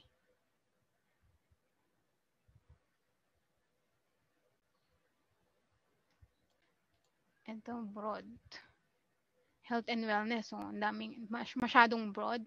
No? So, actually, kung gusto nating sigurado na ipapakita ng Facebook yung ad natin, hindi lang sa mga taong mahilig dito, kundi talaga sa mga taong mahilig sa candles, pwede mong i-click yun eh. Yung clinic ko kanina, narrow audience. Tapos ilalagay ko dito, soy candle. So, ang mangyayari, Facebook will show this ad to people who are interested in both itong mga nasa taas and this one. So, yung intersection ng interest na to at ito. So, people who are interested in health and wellness and soy candle, interested in relaxation technique and soy candle, interested in wellness and soy candle. Ganun siya ang mangyayari. So, yun. Tapos, pwede ko na naman i-publish yan. Meron na akong dalawang ad sets na magkaiba yung targeting. Pero, pareho yung ad. And then, pwede rin kayong mag-add ng ad per ad set. Yun. But, again, basic lang to. So, yun na muna yung ano natin. So, ganun lang gumawa ng ad. Diba? Dali-dali lang. Kahit hindi ka expert, kahit nga bata, kayang-kayang gumawa ng ad. Paano nga ba maging Facebook ad specialist? Yun yung next topic natin. Nag-list lang ako dito, like 10 steps on how to be a Facebook ad specialist. Na kung tutusin, madali lang talaga. Unang-una, choose your market. Ano ibig ko sabihin dito? Sabi ko nga kanina, almost all businesses can advertise on Facebook. Kung gusto mo maging specialist, you can't cater to all of them. You have to choose one particular market. So for me, for example, ang pinili ko ay e-commerce. More specifically, I'm trying to focus on fashion. About ganyan. For others, pwedeng ang market nila ay yun, gyms or restaurants, pwede rin yan. Or pwede namang e-com pero fertilizers, mga ganyan. Pwedeng e-com pero kitchenware, ganyan. So that's the very first thing you need to choose if you want to be a Facebook ad specialist. Your market. Number 2, optimize your profile. Ano ibig sabihin nito? So, di ba meron tayong social media, ito, profile ko. Pag nakita nyo yung profile ko, malalaman nyo agad what I do. Na I do Facebook ads, di ba? So, if you want to be a Facebook ad specialist, gawin mo yung profile mo such that alam agad ng tao na nagfe-Facebook ads ka. So, pinili ko to bilang, tawag dyan, cover photo, yung Facebook ads na yan. This is not the best really. This can improve. And then, dito, sinabi ko, yan, I help e-commerce businesses increase their revenue by building profitable Facebook ads campaigns. And then, sinabi ko dito yung mga naging trabaho ko. And then, kapag tiningnan nyo palalo yung profile ko, makikita nyo yung mga post ko tungkol sa Facebook ads. Ganun siya. So, I optimize my profile such that puro Facebook ad. Then, nag-ano rin ako, occasionally, like, nagpo-post din ng tungkol sa personal life. Pero, ayun, kinoconnect ko pa rin sa business side of things. Kasi, that's how you become a specialist. You talk about your specialty. Ganon. And then, next step is list your top 100 ideal clients. Along the way, malalaman mo kung bakit importante ito eh. Kasi this will give you focus and this will give you like direction, goals, magiging klaro sa inyo ano bang goals ko. So, halimbawa ako, fashion. Naglist ako ng 100 ideal clients for me. So, halimbawa, gusto ko bench, gusto ko Gap, mga ganyan. Mga pwedeng pangarap, ganyan, na maituturing kasi sa napakalalaking brands ng mga to. Pwede ring pwede mo siyang tingnan as your goals in life. Pero mostly actually international yung inaano ko, kinikater ko ngayon kasi mas doon ako sanay kasi nga nagtrabaho sa mga international agencies. So yun, maglist ka ng top 100 mo. And then next, join Facebook groups where your target market is. So kung gusto maging Facebook ad specialist, join groups about Facebook ads. So, halimbawa, yung group na ginawa ko is for Facebook ads. Pero sa group natin, merong mga Facebook ads specialist na wannabes, meron ding mga tawag dyan, businesses. So, if you are a Facebook ad specialist wannabe, I suggest punta ka dun sa mga business owners ng groups. So, for example, ang market ko is e-commerce, di ba? So, siguro magta-try ako mag-join ng groups tungkol sa Shopify. Kasi, yung mga e-com business owners, most of them may Shopify store. Di ba? So, halimbawa ito, e-commerce group, ay nandito na ako. So, nag-join ako dyan. Oh, ayan. So, halimbawa itong group na to, 30,000 members. So, that's approximately the number of people na merong Shopify. Pero, hindi naman yan lahat kasi like meron din diyang mga katulad ko na Facebook ad specialist na gusto makipag-engage sa mga business owners. And then, next, cheerlead. Ano ibig sabihin cheerlead? Alam niyo yung mga cheerleader, di ba? Mga nag-cheer. So, pag naka-join ka na sa mga Facebook groups, comment ka. Bawa yan, oh. Hi all, I joined this platform. I launched my store a month and a half ago. I get traffic every day for checkouts. Anyone willing to help with helpful insights? Bawa ganyan. Comment ka lang. How can I help? Mga ganyan. O kaya mag-comment ka ng advice mo. Like, what do you know? How do you know what to advise? Search mo lang din. Search mo sa Google. Search mo what to do after launching a store. Mga ganyan. What to do after launching an e-commerce store. Bibigyan ka na ni Google ng mga sagot. After launching an e-commerce store. Ngayon, wag mong gayahin yung sagot ni Google. 'Di ba? I-ano mo. Say it in your own words. Or, pwede mong gayahin pero i-credit mo kung saan galing yung sinabi mo. Yan o, ang daming sagot o. Oh, di ba? Is it, blah, blah, blah. Asan na tayo? Next, post valuable or entertaining content regularly. So, ito na yun. Post ka din sa profile mo. Asan na? Yung ano ko. Profile ko. Ayan. So, pag sabing regularly, it doesn't mean every day. Can be, basta dapat may pattern. Like for example, for me, actually wala yung pattern ko lately, pero 3 times a week ideally yung ginagawa ko. So for example, dati, nagpo-post ako. Post ako. Bawa ganyan ng mga memes, entertaining content. Ito, client brief versus client budget, yan mga memes.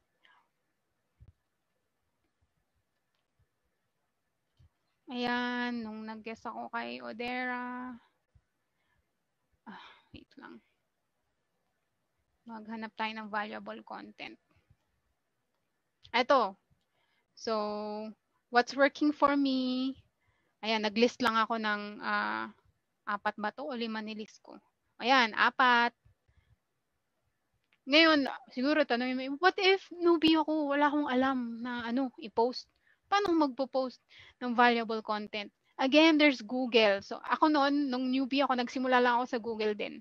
So, ang naalala ko una kong sinearch noon is frequently asked questions about Facebook ads.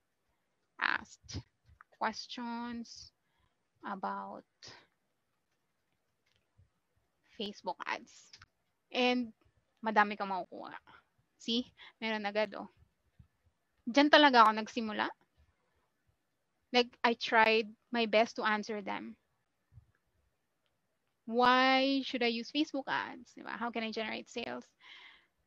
Yan. Tapos, mag-decide ka kung ano dyan ang unahin mo, diba? Halimbawa, ito. Yan ang gusto kong unahin. Search ko lang uli yan.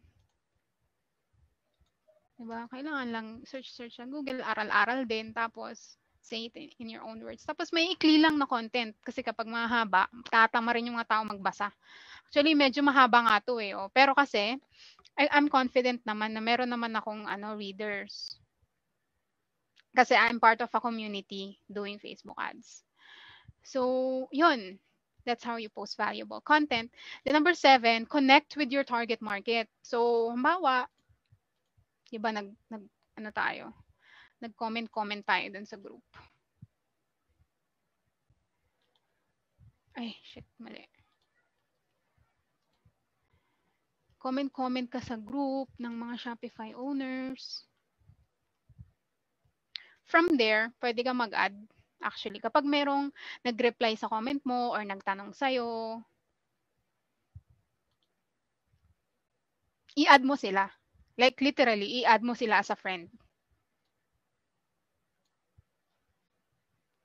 Again, kapag nagkaroon na kayo ng konti interaction, pwede rin naman na hindi, pero mas recommended na meron na kayo interaction bago mo pa siya i-add.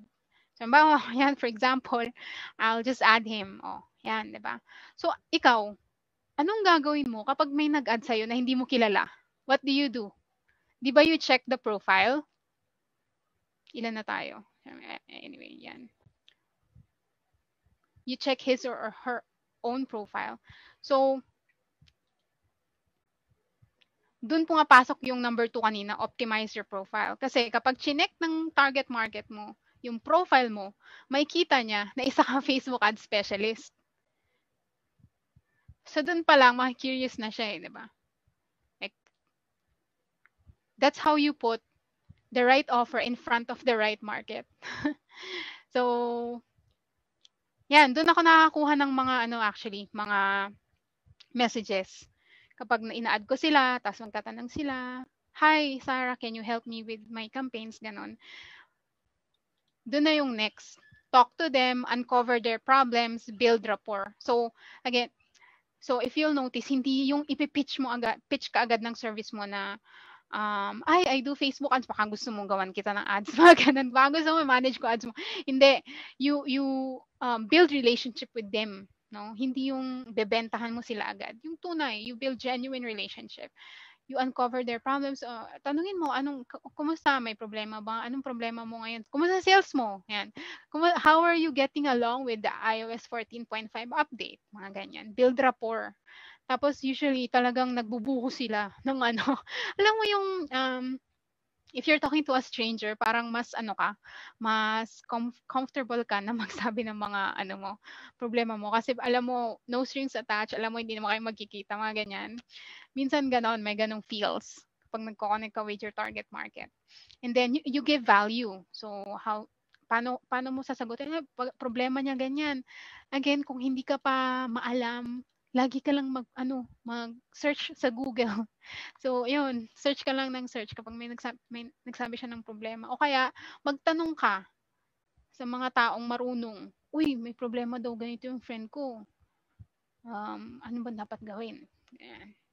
Tapos, sabihan mo sila ng suggestions mo. They will appreciate it. And then, kapag hinug na, pitch, finally. Actually, when you give so much value upfront, you won't even have to pitch. Like, magiging top of mind ka nila eh. Like, maaring for now, they won't need you. Medyo, siguro sabihin nila wala pa silang budget.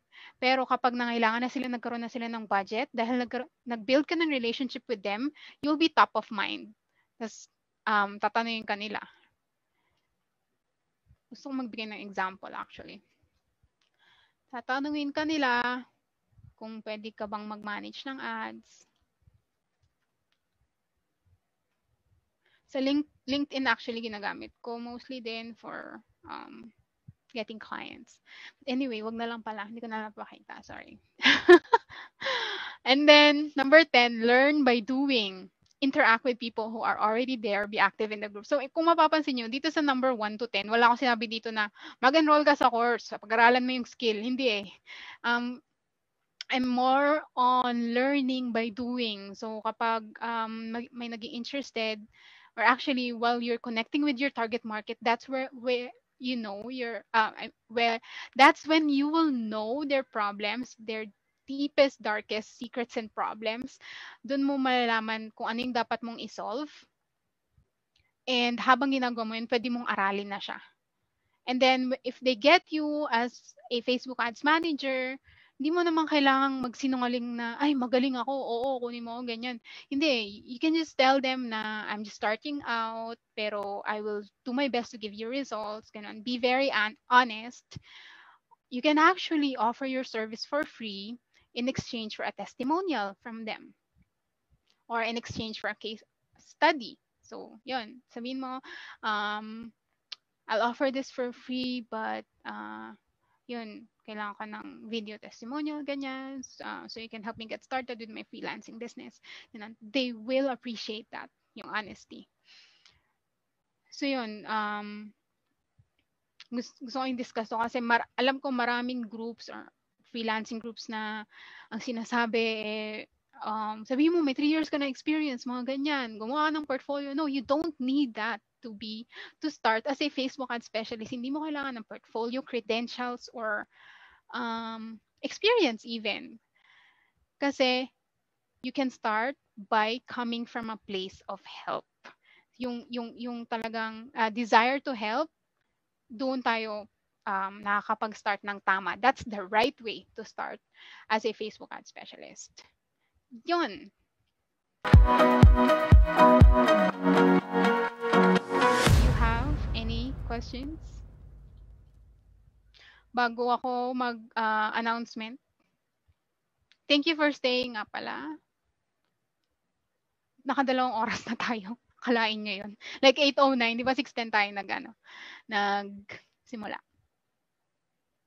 Walang questions? Grabe to Or mag-isa na lang ba ako dito? Dalawa lang yan pag walang questions. Mag-isa na lang ako? Wala kayong maisip? May question dyan kapag gumagawa na sila ng ads manager. Okay. Business, ayan, magkakalituhan na dyan. Seriously, walang tanong? OMG. Dito pa naman ako Ma'am, question pa. Hi! Hi, good evening Buti na lang. Good evening. Ma'am, thank you po for the free webinar. Ang question, kasi you mentioned po kanina na napansin ko rin na talaga namang siguro talagang mukhang madali lang yung Facebook ads.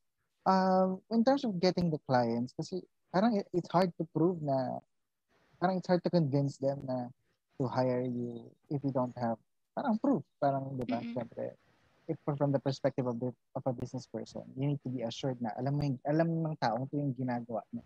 So parang what's the easiest way or parang what's the most recommended thing to do ba? Like, kasi apart from yung sa mga na-mention ko na i-join sa mga groups and then just help them, ganun. Like, what if sa mga online hiring sites talaga, like let's say online jobs at PH, is it possible to get hired from there without experience or mas malaking chance na baka hindi kasi wala ka pang experience? Wow, that's a great question. Sobra. Napakagaling ng question na yan. Yeah, actually hindi ko pala nalista dito yung mga mga online job sites like online jobs at PH or Upwork. Actually, in my experience, yeah, it's harder to get clients on those platforms kasi they're expecting na ang mag-a-apply ay yung mga experienced na. Yeah, this is how we teach starting with being a Facebook ad specialist. Not really on those platforms. Actually, hindi na ako nag-Upwork, hindi na ako nag-online jobs at PH. Sa totoo lang. Mas nakakuha ko ng clients sa Facebook groups and LinkedIn. And the easiest way really is to offer your service for free and give results. If you are not able to give results dahil free siya, walang di ba? Walang sisihan. Ganun. So, yeah, ang ganda nung question mo. So, yeah. But when we're talking about groups, international groups din po, like yung mga actually, ako mostly international yung sinasalihan ko. So thank you po, ma'am. Maraming salamat. You're most welcome. So, may question sa Facebook. Ano daw? Hindi ko nakikita yan. Teka. Sa ad set, if nag-duplicate ka, pwede mo bang i-offer yung original? Anong original? Targeting? Not sure. Question ni Aero. Hindi ko maintindihan. Nag-duplicate ka, pwede mo bang i-off yung original? I-off. Kala ko I-off. offer. I-off, sorry. Oo naman. Pwede mo ring i-off. Kung nag-duplicate ka tapos pareho lang pala yung targeting mo or baka hindi nag-perform ng maayos yung una, di off mo na lang siya, di ba? Yung maganda rin sa Facebook ads you have full control. Wala So, yung duplicate ba nun is running alone?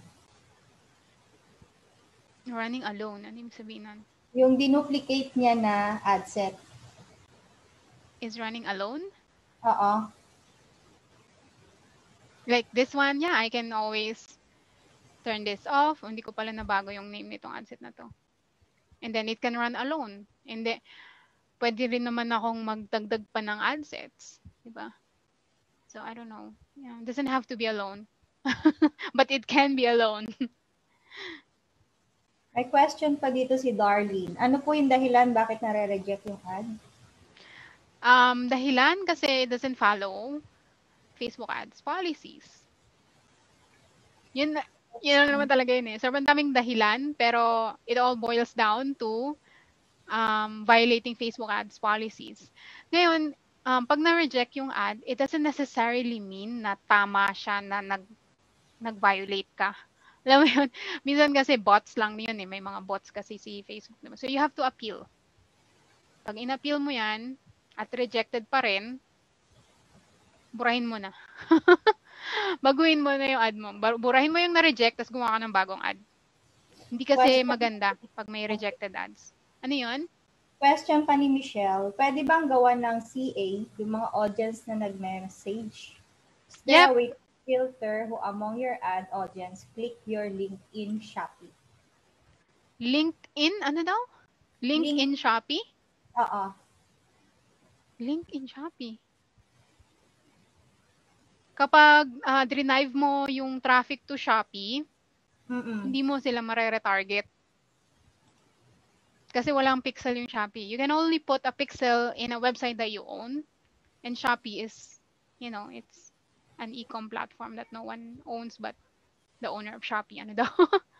So we cannot put a pixel in Shopee, but there's a way to advertise your Shopee store, and that is by doing CPAS, yung collaborative product ads, which is medyo advanced na siya.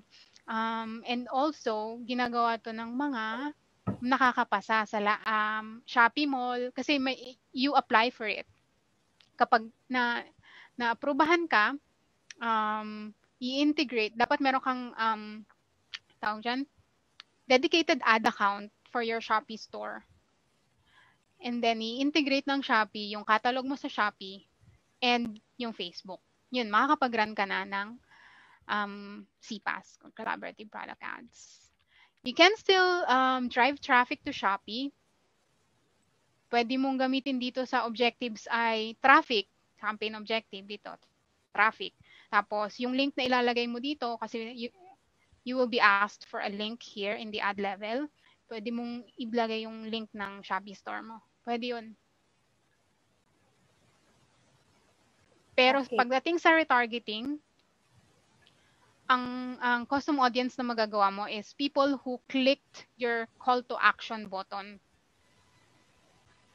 But anyway, the original question was yung magagawan mo ba ng custom audience yung mga nag-message? Yes. So, punta ka lang dito. Wait. Ito, nakita nyo? Pinundot ko. Create new, custom audience, Facebook page. Next.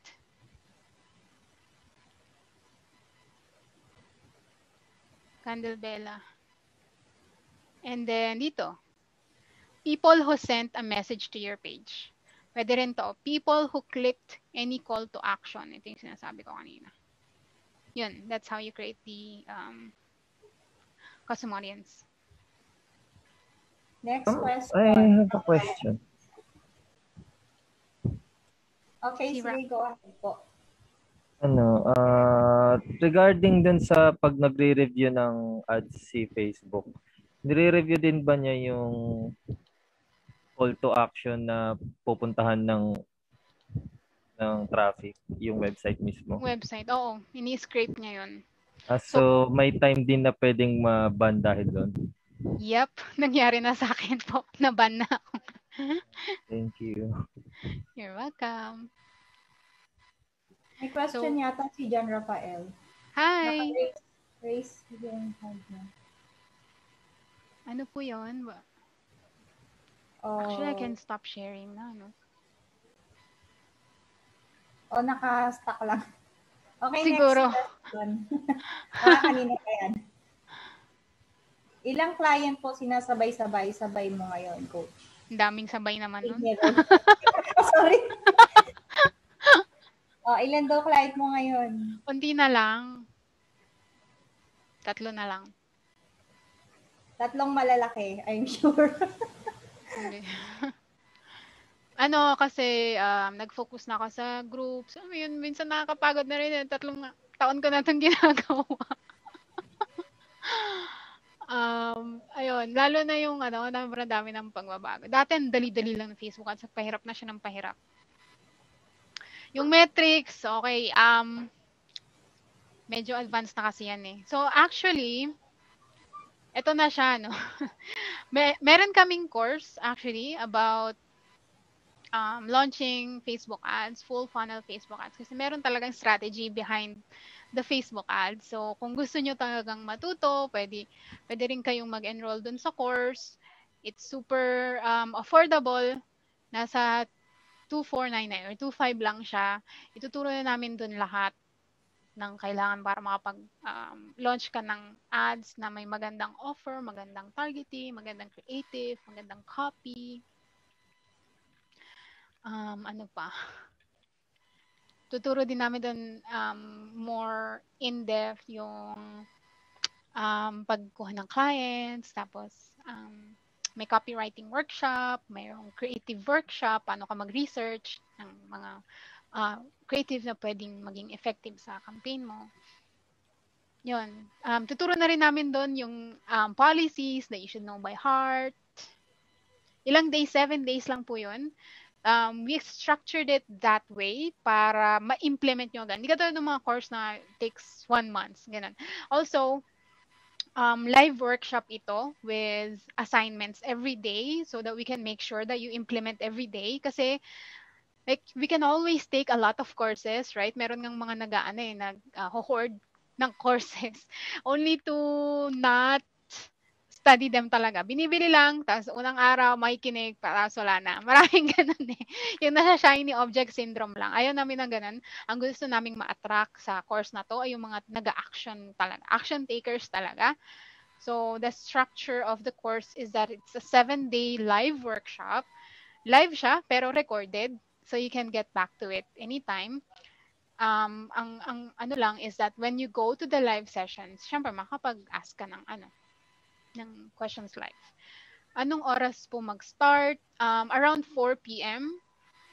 So, it starts on May 25th up to 31st or possible din na umabot ng June 1st kasi magbo-bonus kami ng days para masubaybayan pa yung pag-launch natin ng ads. Lifetime access, yes po, lifetime.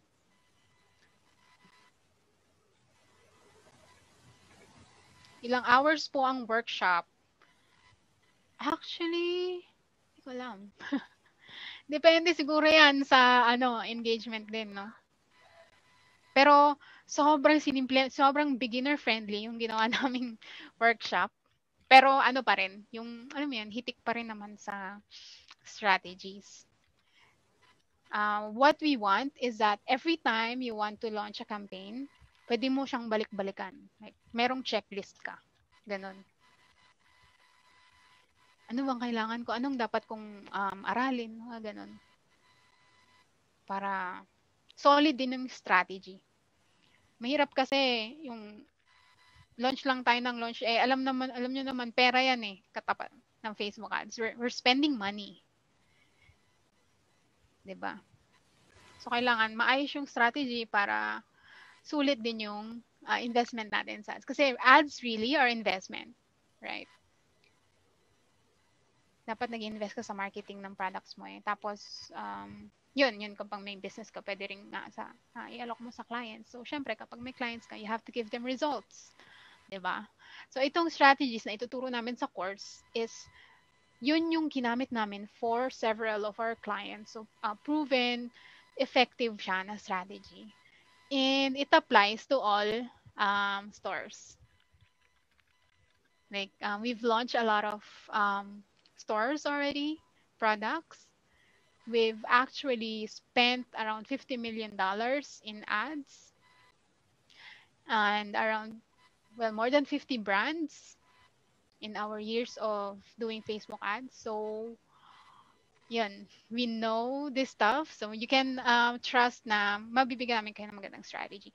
But again, optional lang yun, guys. Itong group natin, it's free and always will be. It's just if you want to accelerate your growth as a Facebook ad specialist or even your growth as a business, you can enroll in the course. Kasi hindi lang siya course, magbibigay din kami ng support. Like, tatlo kami. Tatlo kami. Ganun katinding support yung gusto naming ibigay. Tatlo kaming mga strategies doon. Now, we've handled a lot of brands already. So, you can be sure na you have top-notch support. May Madam, certificate. last question. Yeah, sure. About dun sa kapag naban yung hindi ba nababan yung mismong business account nung o yung mismong ad lang yung page lang mismo ang nababan? Nababan lahat. Like, nababan yung page, Pati yung pati yung ad Facebook Manager. Nababan yung ad account, nababan yung business manager, nababan yung domain, nababan pati yung profile. Like, yung profile ko, banned siya. Tapos, anong way nun para mabalik yung appeal lang talaga. And then, it's possible po talaga na hindi na siya makuha. Like, again, yung profile ko. Gusto nyo bang tanongin kung anong nangyari? Hindi ko na nakuha yung, hindi na nabalik yung profile ko. If you want to share. Sure. Para maiwasan nyo, di ba? Kasi nga nagsimula ako, anong taon pa. Tapos, usong-uso pa nun yung dropshipping. So, unang biggest client ko is dropshipping. We spend like around $10,000 per day on this beauty product na marami siyang benefits like weight loss, anti-aging, basta lahat ng ayaw mo sa skin mo at sa katawan mo, ginagawa natin. In-advertise ko yung product na yun. Tapos, marami kaming before and after photos sa website, which is bawal. Pero nilusot ko talaga to para sa client ko. Tapos, nag-scale kaming napakabilis. Like, dinoble-doble namin yung budget namin. Every day, dinodoble ng client ko. Kasi nasilaw sa pera. Dropshipping ito. Alam niyo naman, pag dropshipping, di ba, walang stock. Nag-ads, tapos nakakabenta sa ads, kahit wala namang on hand. So, dumami yung reklamo hanggang sa unang naban sa amin Facebook page. Gumawa kami ng bago. Naban ulit. Tapos kumuha kami naban, ang sunod na naban yung ad account. Gumawa kami ng bago, naban na naman. Gumawa na kami ng bagong business manager na. Naban ulit. Tapos nag-rent na tong si client ng mga business ng mga Facebook profiles para gawan ko ng business manager. Tapos nag-VPN na rin ako para hindi matrace yung IP address ko. Change na rin niya yung credit cards. Wala na talaga. Kasi, sobrang, kasalanan din namin eh. Hindi kasi maganda yung business practices ng client kong yun. So, ngayon, hindi na ako nagte-take ng mga dropshipping clients. Kasi, ang naging consequence dun sa akin, hindi ko na nagagamit yung profile ko. So, tanongin niyo ba kaninong profile ang ginagamit ko? Picture mo naman yung nandun Hindi. Yung Facebook account ko gamit ko dito sa group. Pero sa ads, ang ginagamit ko yung account ng nanay ko. So, yung nanay ko, naging Facebook partner siya. So, kapag tumatawag sa akin yung Facebook, Nancy yung tawag sa akin. Yung kasi yung pangalan ng nanay ko. Hi, Nancy. Yes. Ganun naman ako, syempre. Kunyari ako si Nancy. Pero yun, wag niyo akong gayahin. So, ang sikreto lang, always follow Facebook ads policies. You may think na you can go around it, but no. You may be able to for some time, pero matitrace na kayo. Kaya pala may nakikita din akong nagpo-post na bumibili ng mga ad accounts. Oo, totoong-totoo yun. Bumibili sila, hindi lang na ad accounts, but mismong profile, Facebook profile. Tapos, may requirement, dapat ganito nakatagal, di ba? Ganun. Appeal na lang. Nag-appeal ako, guys. Like, lately, akala ko after years, pwede ko na makuha, but no. Hindi ko na talaga nakuha yung account ko. Actually, bago ko ginamit yung sa asawa ko, I mean, yung sa nanay ko, ginamit ko pa yung sa asawa ko. Pati yung sa asawa ko, na-restricted na. So, hindi na ako tumatanggap. Wala na kayong Facebook. Wala. Hindi na ako makapag-ads. So, dun sa business ko, ang ginagamit ko rin yung sa nanay ko. Grabe naman, may pumapasok pa rin. Tapos na tayo, guys. Habang mag-question, meron ako nakita dito na skip sana. Pwede pa, hanggang, oh my God, mag-8:30 na. Meron daw isa? Dito sa Facebook group, how do you compare local ads management after the updates ng iOS? Uy, gandang questions. I like it. So, for local clients, to be honest, hindi ko siya masyadong ramdam yung iOS. Hindi ko lang alam sa iba. Pero meron na akong local ngayon na hinahandle na nasa 400,000 per month yung spend niya. Okay naman. Okay na okay nga eh. Nasa, pa naman yung, niya. Nasa 6x, ganun. Yung ROAS niya. Sa international, meanwhile, sa international, dapang-dapa na yung ads namin. So, we scaled back from 10,000 per day. Ngayon, 2,000 na lang siya. And we purchased third-party tracking tools kasi hindi na reliable yung ads manager namin. Pag tiningnan yung benta sa ads manager, tapos sa Shopify, sobrang layo na niya. Hindi nakapani-paniwala. So, bumili kami ng third-party tools for tracking. Ano daw to? 80% plus Android user ang Pinas kaya hindi ramdam. Good thing mas madami na ding Android user. Yeah, so sana magkaroon ng campaign na na boycott Apple. Hindi. May Apple ako actually. Tapos trinay ko siya. Hindi ko nakuha yung prompt. And ganun din, tinanong ko yung client ko, do you have an Apple? Do you have an iPhone? Did you update? Yeah. Sabi niya ganyan. But I didn't see the prompt. So I think nasa beta phase pa rin yung rollout. Although, dun sa client ko na local, May 12 yata nung na-pause lahat ng ads ko. So, na-pause siya lahat, guys. Dahil hindi pa verified yung domain. May dahilan naman nung ba't di ko na-verify agad. Dahil nare-restrict siya. Pag bine-verify ko yung domain, nagiging restricted yung page. Kasi beauty product din siya eh. Kaya, dinisconnect ko siya sa Shopify yung ads manager para makapag-ads ako. Pero, yun nga, na-pause lahat. Buti na lang, tinawag ko sa chat support. So, dahil Facebook partner, marketing partner yung nanay ko, nagawa naman ng paraan. Supplement ba, madalas din nababan? Oh, supplement actually yung client ko. And nakatatlong ad account ako. Buting ito, na-verify na siya, so medyo safe na kami doon kasi mataas na yung spend niya. Mag-aana na. 500K. Ano to? Meron pang mga tanong. Sorry Ibig sabihin po ba nun, kailangan na din namin mag-aral ng third-party tracking app na pwede ma-recommend sa client? Kung local naman, I don't think it's necessary. Tsaka, it always depends on tracking sa ads manager mo. Kung talagang, alam mo yun, saliwang-saliwa na, you can lean on third party. Pwede rin naman Google Analytics eh. So, you can do UTM parameters na ituturo din namin yan sa course. Pero dito hindi. Kasi abutin tayo ng Ano pong usual rate for local e-commerce and need ba na register ka sa BIR as professional freelancer? Usual rate, ito laging it depends on how big the business of your client is. Kung how do you position yourself in their revenue line. So, halimbawa kung ad spend nila ay nasa 1M per month, some freelancers even charge up to 100,000 per month. Pero kung maliliit lang na business, pwede namang 10,000, 25,000. Depende talaga sa laki ng business.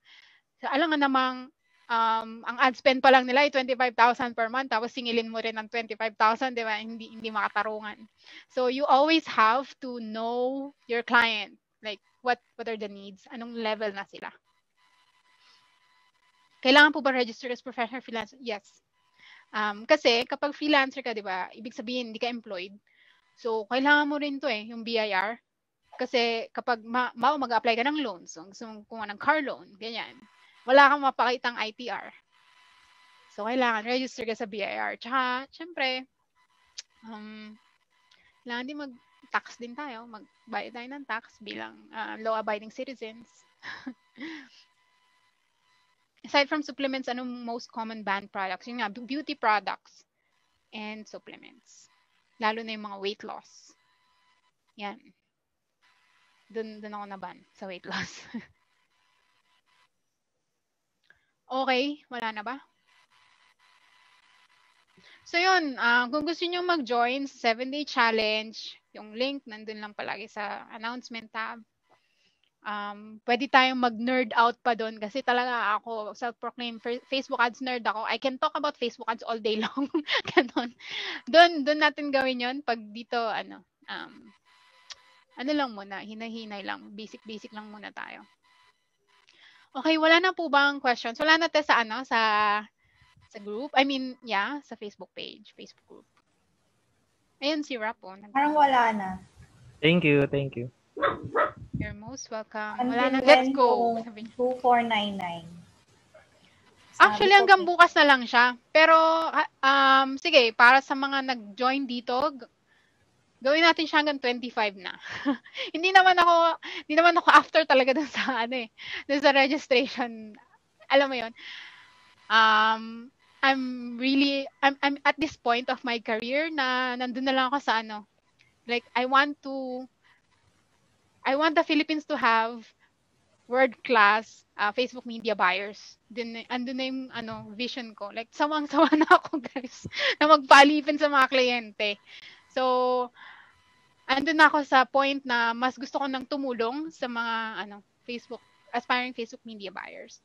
I know maraming course, 'di ba? Dami-daming course diyan, pero I don't know. I think merong something doon na I'm looking for, like walang nagtuturo ng tamang mindset. Ganon. Wala, 'di ba? Ano na lang, paano mag-ads, ganyan. I don't want that. Gusto ko bago nyo tahakin tong landas na to is na meron kayong tamang mindset, and then you take pride in what you do. Kaya isa dun sa mga modules is who are Facebook media buyers and how to think like one. Kasi sa totoo lang, Facebook media buying is one of the most stressful jobs in the world. Actually, there's a particular article about it. Media buying as the number one most stressful job in the world. But hindi naman kailangan maging stressful yun di ba? Kung meron tayong community na katulad nito, and kung merong mga tumutulong sa mga kapwa natin media buyers. Kasi sa totoo lang, world-class yung Pinoy pagdating sa Facebook media buying, in fairness. Kasi sa dami na, hindi naman sobrang dami, like, napunta na ako sa 5 agencies, and most of the media buyers are Filipinos.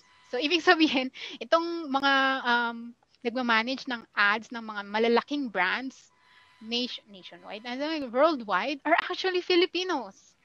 So, ayun, it's about time na gawin nating, we take pride in this particular skill na it's actually lucrative if you do it right. And if you help businesses grow. Kasi their growth is your growth. Diba? That's how Facebook ads management works. That's how it worked for me. Yun. By helping businesses grow, dun din ako naka-earn ng first 7 digits ko. So, yun how you position yourself as someone who can help them grow.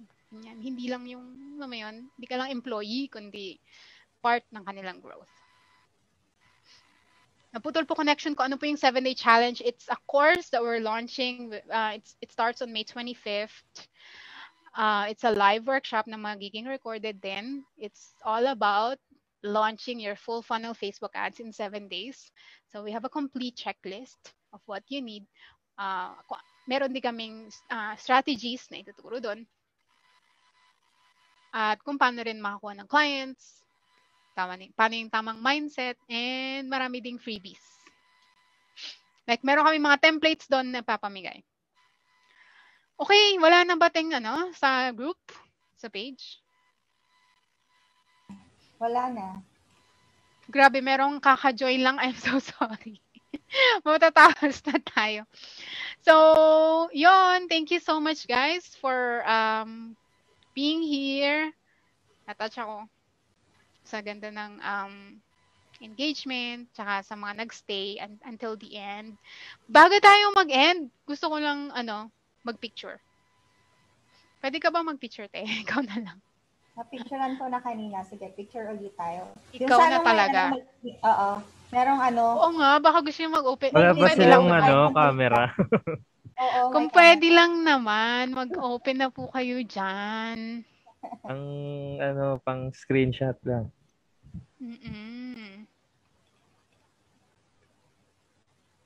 Hi.